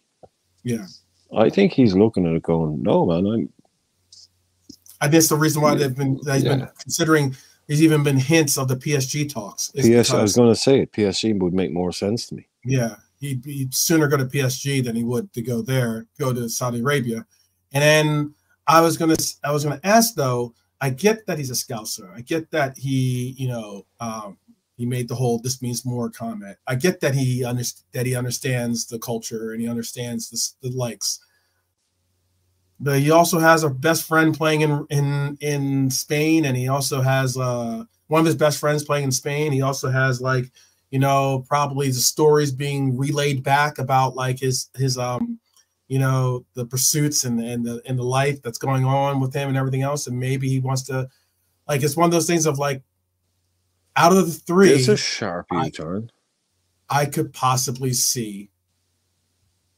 You could possibly see him saying, hey, you know what? I've given my all here at Liverpool, and I want to go and test the waters of Real Madrid, or something like those lines. Wow. I just don't. Okay. Why I'm bringing up that thing is, though, I don't see Virgil van Dijk saying that. I can see out of all 3 of them, I can see Virgil van Dijk retiring at Liverpool out of all 3. I can see Virgil van Dijk retiring at Liverpool. That's what I was saying. That's what I'm getting at. Well, I'd like to hear. No, I'm just interested because this is it's just like no, just I'm just interested that you've come to this conclusion now because what just recently when you've spoken about Trent, you've always spoken about how you see him as like the scouser, and all that. So no, I get that. He's also 25. And I mean, I know, but I've never. I don't know if but I can yeah, see no, I hear. But I'm the guy that always. Yeah. But I'm the guy that will always say that shit doesn't matter. Yeah. Like I've clashed with you before over like that's over sentimentally way of thinking things. Mm-hmm. Sure. Like he's a scout, so he's going to do because. It wouldn't. I don't like. Bellingham was over there, but again, I would like. He probably has a lot more best friends in Liverpool than he does in in Madrid. Yeah. But no player is immune to any kind of change of heart at any point. Because I've always said, like I always say in football, never say. Like I was saying, like the other night, there's probably only two nevers at the moment, which would be Jurgen Klopp will never manage Man United. And he is never going to manage Manchester City. Apart from that, everything else is on the table, I'd say. Mm-hmm. You just cannot rule. And I've said this, and I'm glad that I don't want, because I would have said this, and I was like, oh, I don't want to argue with you about this, but it's like, yeah, it can come to a point. A player can go, well, look, I am a scouser, but there's a big whole wide world out there. Mm-hmm. I've won this and that, what? Okay, the biggest club in the world want me. Maybe at 24, he would have said, "I want to sign a 7-year deal." Big up, Pops, the man, the legend. But I want to sign a 7-year deal and never leave Liverpool again. Right? Yeah. At 24, you get to 26, and you're like, well, actually, maybe playing for Real Madrid wouldn't be that bad. Maybe I wouldn't mind. Testing myself or doing something different. And I'd never blame any player for that. Mm-hmm. And I would never say, lads, Steven Gerrard was 24 hours away from joining Chelsea. No, it happens. It happens. So I'm with you. Like, don't ever rule this stuff out because if he feels like he's had, and they all do that, they get to a point like, it's like when you're growing up, you get to a point at some stage in your life where you realize, there is time on, there's a clock on this. So he might actually at some point, like Klopp said at that point in that interview, in that planning meeting, Trent could wake up one morning and go, do you know what? Actually, I've only probably got about 5 years left at the top. I wouldn't mind playing for Real Madrid, or I wouldn't mind doing something different. Something to offer. Just something a bit different. I've given him my all to, so don't ever take it off the table. Don't ever take it off the table. But these rumors and stuff. It does. That's especially why these rumors is why this, okay, well then maybe there is a possible like, look, in the interview I heard Gerrard basically say like he basically said that it was the best, despite the fact that he would have loved to have played for Mourinho. It was the better decision, or one of the best decisions he made in his life, despite the fact that he didn't win any a league title at Liverpool. And he mentioned the sheer fact of like, he could have gone on and done this or done that at another club, but it's somewhat of what you see with Torres, for instance. He went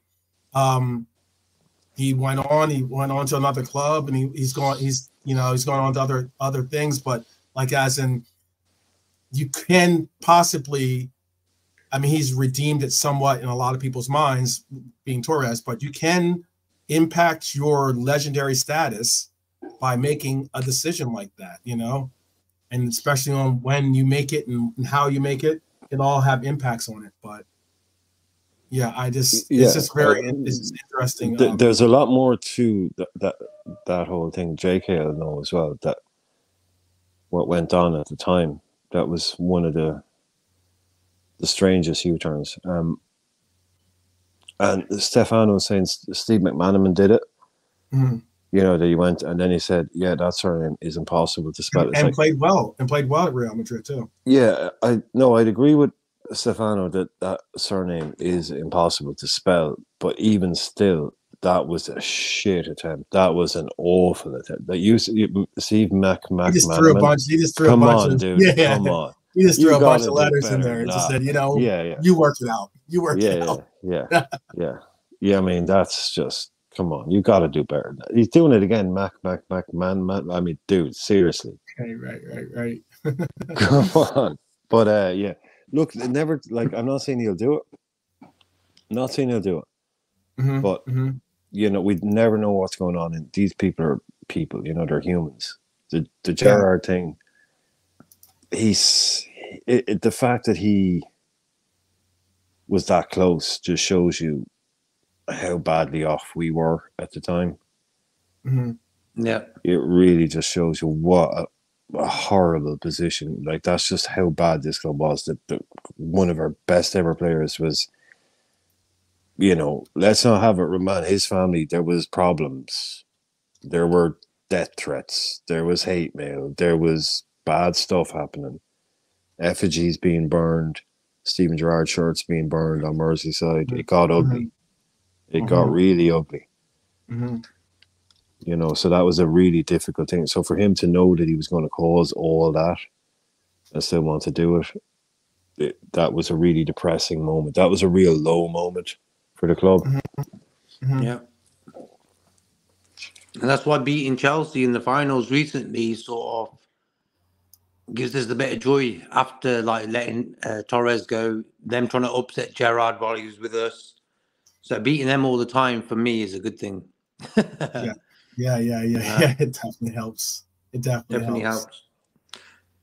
It's just some questions. I know that we have some upcoming decisions to make. I know that as Brian put it, teams, especially the likelihoods of FSG and such, tend to be more ruthless in their decisions or in their choices. I know that we do have a situation where,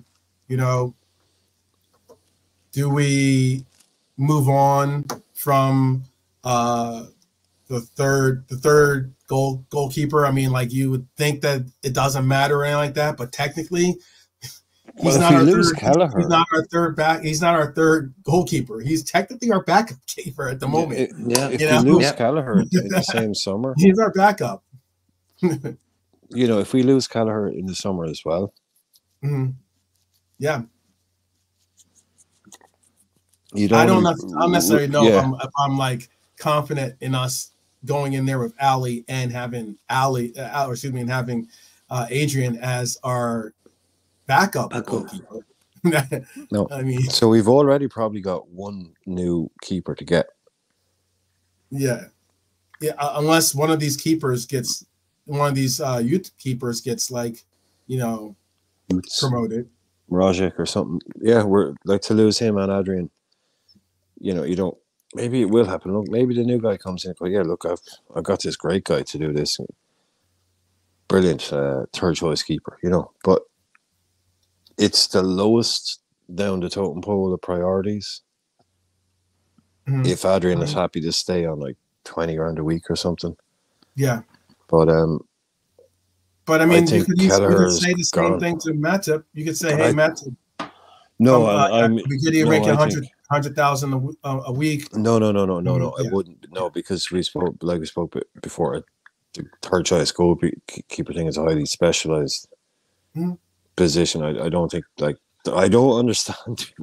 I really don't understand why we would give Matip a new deal. I just don't understand. His contract's up. Mm-hmm. It's not really.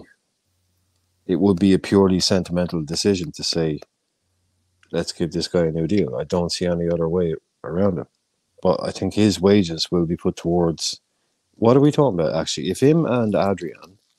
That's 160. And then Thiago, 170,000 a week. So then add Matip makes 100,000 a week. Thiago's on 2. I can even tell you too, like it's 400 grand a week. Because there's an interesting. Let me see if I can bring this up for you. I have a little chart here for you.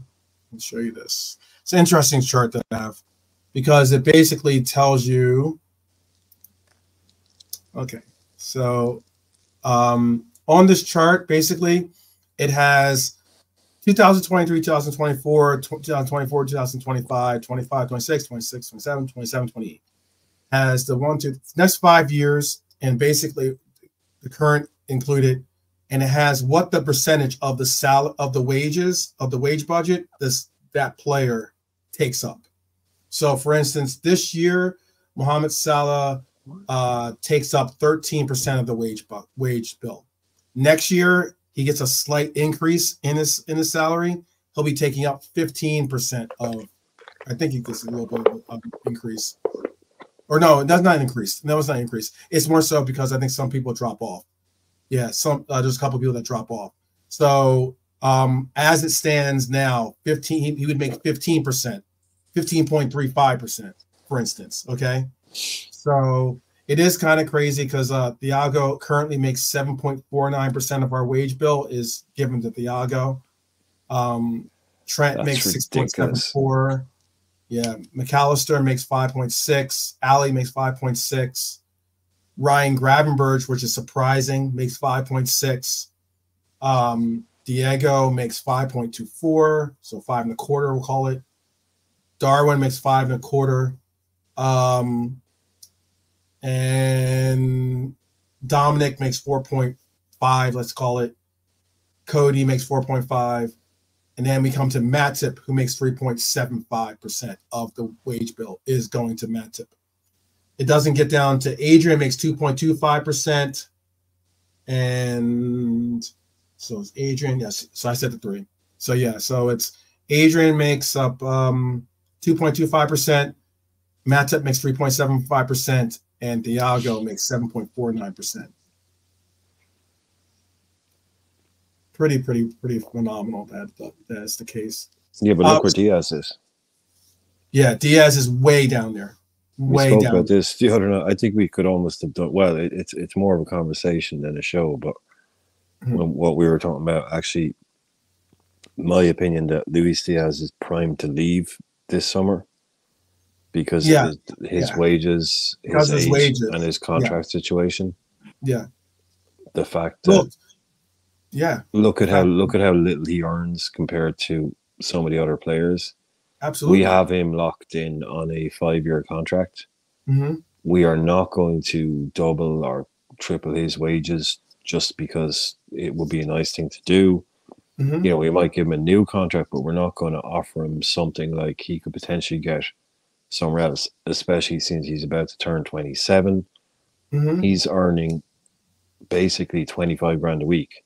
He's on 55 grand a week before tax, which means he takes home 25 grand a week, which for a player like Luis Diaz, if a club was to come in and offer him 200 grand a week after tax. And are you doing, are you offering him, quick question, because I just heard the wheels touch down. We had it on autopilot for a while. So we are touching down on the tarmac here, but would you give Diaz a bump in salary? Because his deal is not something where he's, as we spoke in the other previous episode, he's got 4 years left on his deal. Ooh. So that's why this is the thing, JK. This is the thing, you see. He's locked in. We have no need whatsoever. His dad's being his agent. He's thinking my son's going to be on that much a week for the next 4 years. Till he's 31. Till he's 31. Yep. I think his dad. And his dad is utilizing the circumstances. I mean, like, I don't think many people are going to push back against his dad. And this might sound a little, maybe a little brash, but like, not many people are going to push back. Considering his circumstances, not many people are going to really call him to task. But I'm sure for other people out there, if you had a dad or a mom out there really like continuously pushing and you know, lobbying almost for you in this way, most people will be like, shut the H up, or, you know, shut the heck up, or whatever, you know. But because of his circumstances, I think he's getting a little bit of a free pass.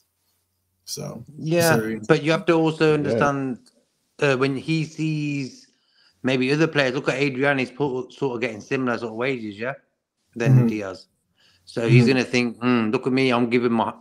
Luka puts a lot of energy in his game. Like that Man City game, that was worth a lot of money just for his energy he put into that game. So when you got a guy like Adrian sitting on the bench just training all season, and he's thinking, I'm getting the same sort of wonga as him, his dad's gonna say, "Come on, yeah, we gotta go, we gotta go." His agent. So I don't blame him. I don't blame him. That's on his agent. What happened when we were talking it through the other night. The more we're thinking about it, the more we're talking about, okay, right. He's 27. He has one last big contract left in him, right? Yeah. At the age of 27 is when you're going to get a 4-year deal up to the age of 31. You know, because he's not Neymar. He's not Luis Suarez. He's not, you know, he's good, but he's only Luis Diaz. He's not Vinny Jr., you know, so he get a big contract, but he's not elite. We get your point, Brian. We get your point. No, hang on. Hey, come on, dude, come on. Context.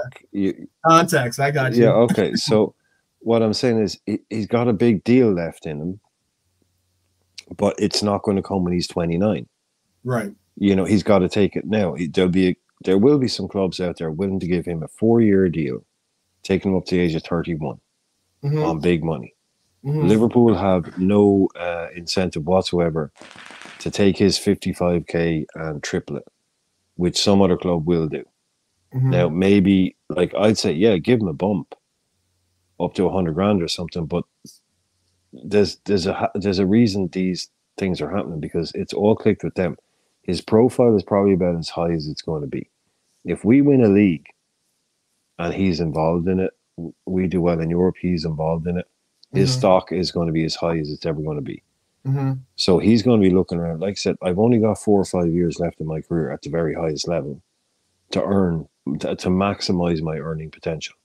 Now, maybe some of these guys might be thinking there's a Saudi safety net at the end of that.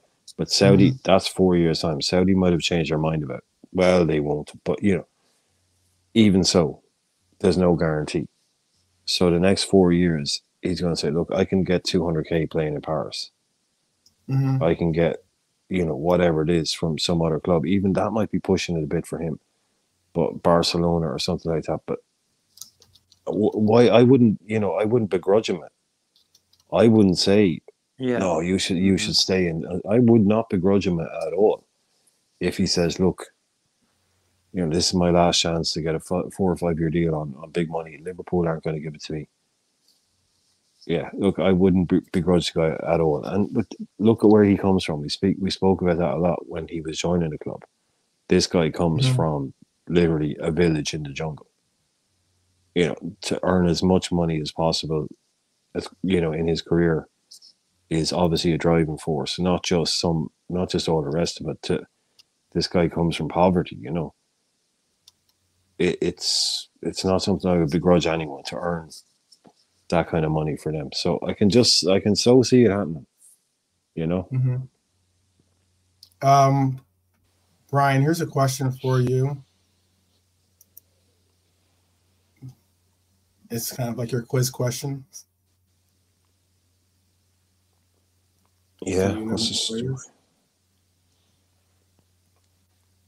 I was born in Fortaleza, 6'2". Played for Sporting Porto, Galatasaray, and Bolton. Fortaleza is in Spain, right? Or is it Portugal? Where's Fortaleza? No, I was born in Fortaleza. Galatasaray, Sporting. No, he said I was born in Fortaleza. Oh, Fortaleza. You know what? Fortaleza. I think I want to say that's Brazil. I thought that was is it Brazil? I thought it was Spain. It's What the fuck is Fortaleza? 6'2" for sport. Well, he's in Portugal. Galatasaray and both. Is that linear? I think that's in Brazil. It's Brazil. Oh, Yeah. Oh, Fortaleza is in right? Brazil. Okay. Okay, a Brazilian who played for both. I'm trying to think.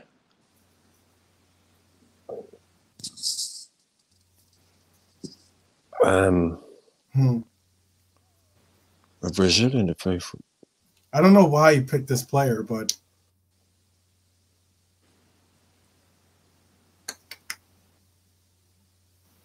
I think it's the center half. who is it? Who are you gonna go with? It's the center half, and I can't remember his fucking name. Like, I don't think it's a striker or a winger. I think it's a defender.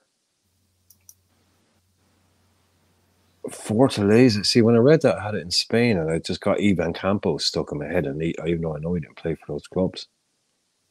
Yeah. What was that Brazilian guy that played for fucking Bolton called? Or I hope this isn't a blind alley, and he was born in Fortaleza, but he actually plays for Italy or something. I mean, those Jadal? are some. Yeah. Jadal or something? What's his From name? Bolton, yeah? Oh, I know the guy. I know it. Hang on. I know. Wait. Oh, is it Jardim? Jadal, yeah. Something like that. Mario. So, how do you spell it? This is the person I was. This is the person I think it is. Jardel. Yes, Jardel. Jardel. Yes. Jardel. Yeah, I went with Jardim. Yeah, Jardel. That's the guy. Jardel. Yeah. I'll give myself that was an interesting question. That was a hard one to answer. I nearly got there though. I knew Jardim. I went Jardim. Jardel. That's the one. Yeah. Bolton used to buy big names sometimes back in the days. Like Bolton were a sort of, I wouldn't say a big team, but they're okay. Back in the Sam days, they had JJ Okocha, for God's sake. I think that's if Stefano say if we're right. I think when he said Fortaleza, that kind of gave a little bit more of a bigger clue as to who it could be, because there's not many players that not many Brazilians play for both. Yeah, exactly. Yeah, but it's interesting. Yep. Yeah, it's cool. Well, tomorrow is our next game. We're playing tomorrow. Who would have thought? How about that? It feels like we haven't spoken about a game. Yeah, when's the last time we actually spoke about a game? Yeah, man. An actual exactly. It's not almost just like nonsense bullshit. And now we're gonna have. Who's your favorite sandwich making footballer? Tier list. Who played for Bolton? Who played for Bolton? Yeah. And now we're gonna have a situation where we're gonna have to we're gonna be speaking on games almost every 3 days. So it seems like coming up after this. Around that's what I was saying. 3-4 days, twice a week, 2-3 times a week almost. Yeah. That break was good. How about Mason Mount? Mason Mount getting the goal today. Sorry, I know some people don't like. Oh, did they win? Did they?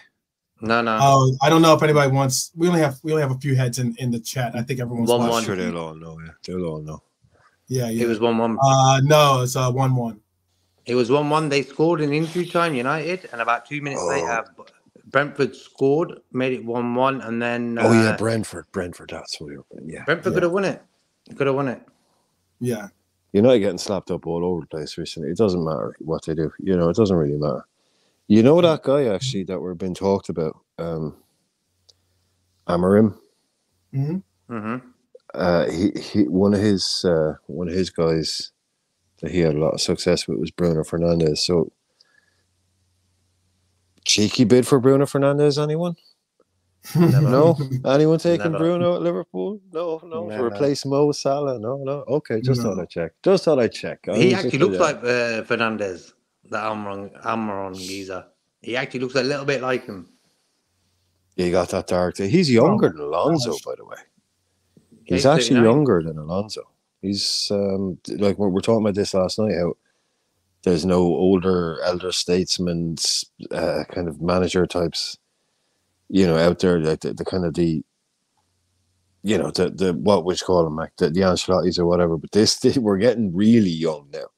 When we're talking about 39-year-old, 42-year-old managers, it's a bit crazy that these are the big guys. These are the main people. Like the Zerbi's only about 45, maybe something like that. Yeah, 40. Yep. Something like that. They're all like these. Some of these guys are younger than me. Like Amram's younger than I am. That's oh, it sounds like Norman. Crazy. By the way, Norm's in the house. Norm. Right? Norm. Says he's just watched the game. How Brentford did not win that game is ridiculous. 5-1 would not have flattered them. For sure. Horrible decision. Always got one ready. Always got the beer ready for you. No, there's a horrible decision in the Chelsea game, apparently. Yes. So like a penalty or a red card. Yeah. Apparently, just like basic kind of like real horrible. Like, how did you get that wrong? Kind of decision stuff. Okay. So we've already had. It wasn't a straight red. It was like a yellow. It was the second. It was a second yellow. Yeah, I've seen people losing their minds over it already. It's not a surprise, man. The way that things go, like I said, I'm still scratching my head as to why Bruno didn't get two yellows in that FA Cup matchup. I'm still not sure as to why he didn't. Whether he could have got it for dissent alone, much mind less control. But CIA mind control, apparently. I guess he does. He is a master swimmer, apparently. There must be, like, when, like in the cartoons, when they'd look in your eye, back in the day, you'd look and you get that swirly thing.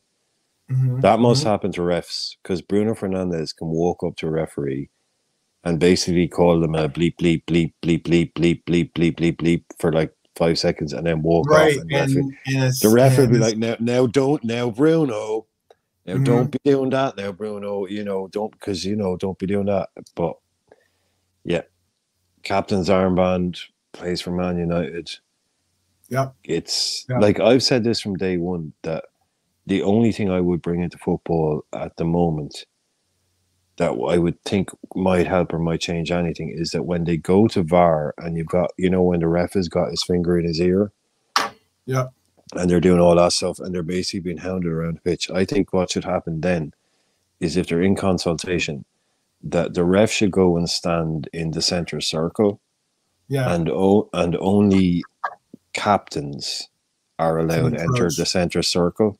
And anyone that's not a captain that goes into the center circle gets yellow carded.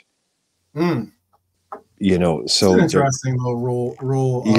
Because you got these guys coming up to him and abusing him and shouting. Get the ref, stand in the center circle. Might be a bump or a push from if I was playing. Might be a bump or a push of a player getting nudged into that center circle. Yeah, no, but I mean, anybody comes in wagging the finger and shouting, and I want this, and no, fuck off, you're the card. You're not a captain. You're not a captain. Get out of the center circle. Stop. I mean, just try and entertain or introduce some kind of discipline to the thing, because look, as a ref, you have to be used to a player going, "Oh, fuck off, ref, will you?" That's normal, right? Yeah, that's just fine. It's like foul draw, because you're on a pitch, right? You're in the heat of the moment. It's like language is fine. Bad language is fine on a pitch, right? In terms of like, it's off, F off, will you? Come on. But when you turn around and you walk up and you're pointing and you're shouting, that's different. You know what I mean? That's a completely different, and that's, it's more like physical than, it's more pointed, but it's like you give, fuck off, ref, will you? It's just part of the game, that's it. But yeah, when the captain turns around and is bawling abuse at you, I think it should be worse punishment for a captain rather than more leniency. If a captain gets, dissent or abuse and like, you're the captain, like that should be double points for you. You know what I mean? For But that's the reason why I thought that, like, Bruno, when he grabbed the sideline official or the flagsman on the sideline that time, I thought that he should especially be taken off, because, like, as the captain, you should not even you should be the ideal completely role model on the pitch to respect the referee. If you're over here grabbing officials like that, then you're not exactly setting a good testament for, or example for the rest of your team as to how you should be conducting yourself. But that's just my opinion. Yeah, but I think what it is, it's weird on the rules. It's like you're walking on broken glass. But when you look at refereeing decisions, it's like all over the place. It's like a lot of players get away with certain conduct and stuff like that. Bruno Fernandes, number one, he's always doing something, but he never gets a red card. So that's the way football is nowadays. They've got a new rule now as well with the ball boys and girls, that you have to put the ball on a cone or a little plate. You can't hand the ball to the guy now. You can't hand it to the player. I think that the Origi Trent goal sort of got them to do that as well. Alonso was one of the people that brought in the multi-ball thing as well, though. Who was that? Remember who was the ball boy that, like, he, like, pretended like he could, like, he ended up, like, there was one ball boy that, like, they needed a quick corner or they needed a quick throw in or something, and he was like, pretended not to, like, be able to. I remember Chelsea, I think. Yeah, and he got booted. Who was it? Kicked the ball boy? Was it someone kicked the ball boy there? Hazard kicked the ball boy. Yeah, that was it. Yeah, but that guy now multimillionaire, he set up his own drink business or something, and that ball boy, he did. He sued him or something, right? I think he sued him. Maybe Bayern did end up losing today. By the way, they did. Lost 2-0 to Dortmund. They're done. Yeah, it's funny. He should have gone. Yeah. I'm sure that's funny. No, sorry. I saw that story about a year. Well, maybe I say about a year ago. It was probably about 5 years ago now. But that, the headline was like, "Remember that ball boy that got kicked by Eden Hazard? Well, now he's a millionaire with his own vodka business." It's like, hang on, wait, what? What did I just read? Yeah. Look at it again. It's like, no, actually, he was like by the age of 22 or something. He was already like, a paper. He may have lost it all by now. Who knows? But it was a vodka or something. Jacob's drinks company. But but it was like, right, okay. Yeah, he became a young entrepreneur or whatever and went off. But that multi-ball system is, I think Alonso was one of the guys that wanted that, where you have like the ball like this, it's just boom, boom, boom, right back into play, quickly as possible. Because remember back in the day, like the ball would go into the crowd. Oh yeah, even though there'd be balls everywhere, footballs everywhere, you had to stand and wait for the ball to come back from the crowd. Yeah, so because sometimes those people in the crowd will throw them onto the pitch. Oh, you keep them away. Yeah, it was fun. So you're trying to waste even more time by throwing it on the pitch, because now you have two balls on the paws. But the thing I made about this before was, and I know it's not always, it will have been an issue in the past, right?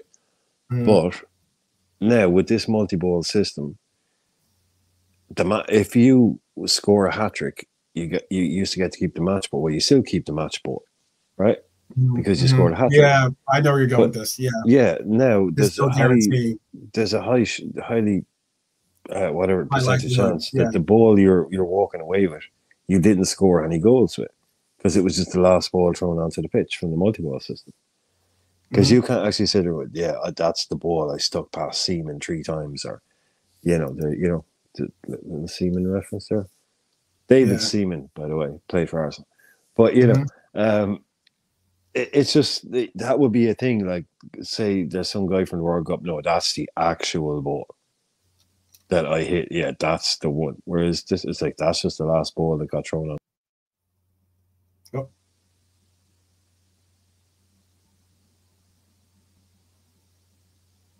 Brian, you there? Yeah, I'm sorry. Can you hear me? Yeah. It dropped out. Oh, it It went to dropped low out. power And mode. Your Sorry, it just went to low power mode. Yeah. Oh, I've gone again. Okay. Well, we're landing the old. Yeah, we're landing. I know. Sometimes our co-pilots, start reminiscing about the old days. No, just telling us the stories and such. Yeah. That's what people tune in for. That's what they tune in for. Yes, they do. Haven't seen Tracy Neville in a while. Yes, we haven't seen her in a long time. Not saying that we're asking for her to join us at all, but you know. Don't do it, man. I think she's one of those psyops people that when you mention their name, 10 seconds later they appear in your chat. She's one of those people. Yeah. But yeah, so I will be allowing for everyone to go on to their final destination if this isn't their own final destination. I will say that we do have to do a preview. The reason why I was bringing up this is because the game for me is at 6 a.m. So the likelihood of me doing a preview at that time, doing a live preview, is very unlikely. So just keeping it 100, people. So we'll figure something out. I'll most likely, maybe we'll do like we'll do a pre-recorded ones that we'll do today at some point. But I will get a preview out there for you guys. And can't believe it, but we're gonna be back to games tomorrow. Looking forward to it. I'm looking forward to it. I'm looking forward to seeing the Reds play. But I will admit this: it has been kind of nice, the fact that we've been able to talk about other things other than everything pertaining to this title race or something like that. It's kind of like eased the nerves a little bit, you could say. But yeah, I'm definitely looking forward to us taking on this matchup, which is not going to be an easy matchup. Brighton is a team that you have to worry about. There's a lot of different things about Brighton that could concern anyone out there. But yeah, I'm looking forward to this matchup. And is there anything that you want to say to the to our peoples here before we get on to whatever we have for our day, evening, or mornings? No, just people are talking about, are you doing a watch long? 12 man isn't going to be doing a watch long, I would imagine, but the Beige and Reds are. Yes. So if you're looking for a watch along tomorrow, Beige and Reds TV, I'm sure JK will put the link in there for Beige and Reds TV. They're doing a watch along tomorrow. I think it starts at 1:45, 10 to 2. So that's where you want to be to get your watch alongs. I'll definitely be in there tomorrow anyway. Yes. And then Frank's going to be doing it after the game show as well. So you guys can join. I'll put both links in there, Barjan and Frank's. Yep. That's big up. You know how we do. We're doing a concerted effort to always be, definitely supporting the other channels, channels in the community, especially the ones that do actively, support us or, show us love as well. So I think it's important that we do that, because by doing that, we're going to help each other grow, but we make our community even more so tight-knit and more so solidified in the support that we should show for each other, which is important. So JK's put in those links for both Frank and for the Beige and Reds channels. And JK, do you want to give a last little shout or something? You said, or did you say your last shout? I just want to say enjoy the game tomorrow, and hope for a win. Yeah. Party responsibly tomorrow and tonight, hopefully. And big up to Pops. And big up to Pops. Big up Pops. Let's Pops. And the chat. And let's get this W tomorrow. Let's definitely get this W. Please do keep telling people about this channel. Please do continue to bring other people into the folds, into the ranks of the Mighty Reds Army here, because it makes a difference when you leave comments, when you leave the likes, when you obviously when you share. Subscribing immensely helps. Every little bit you can do helps incredibly, and it is all appreciated.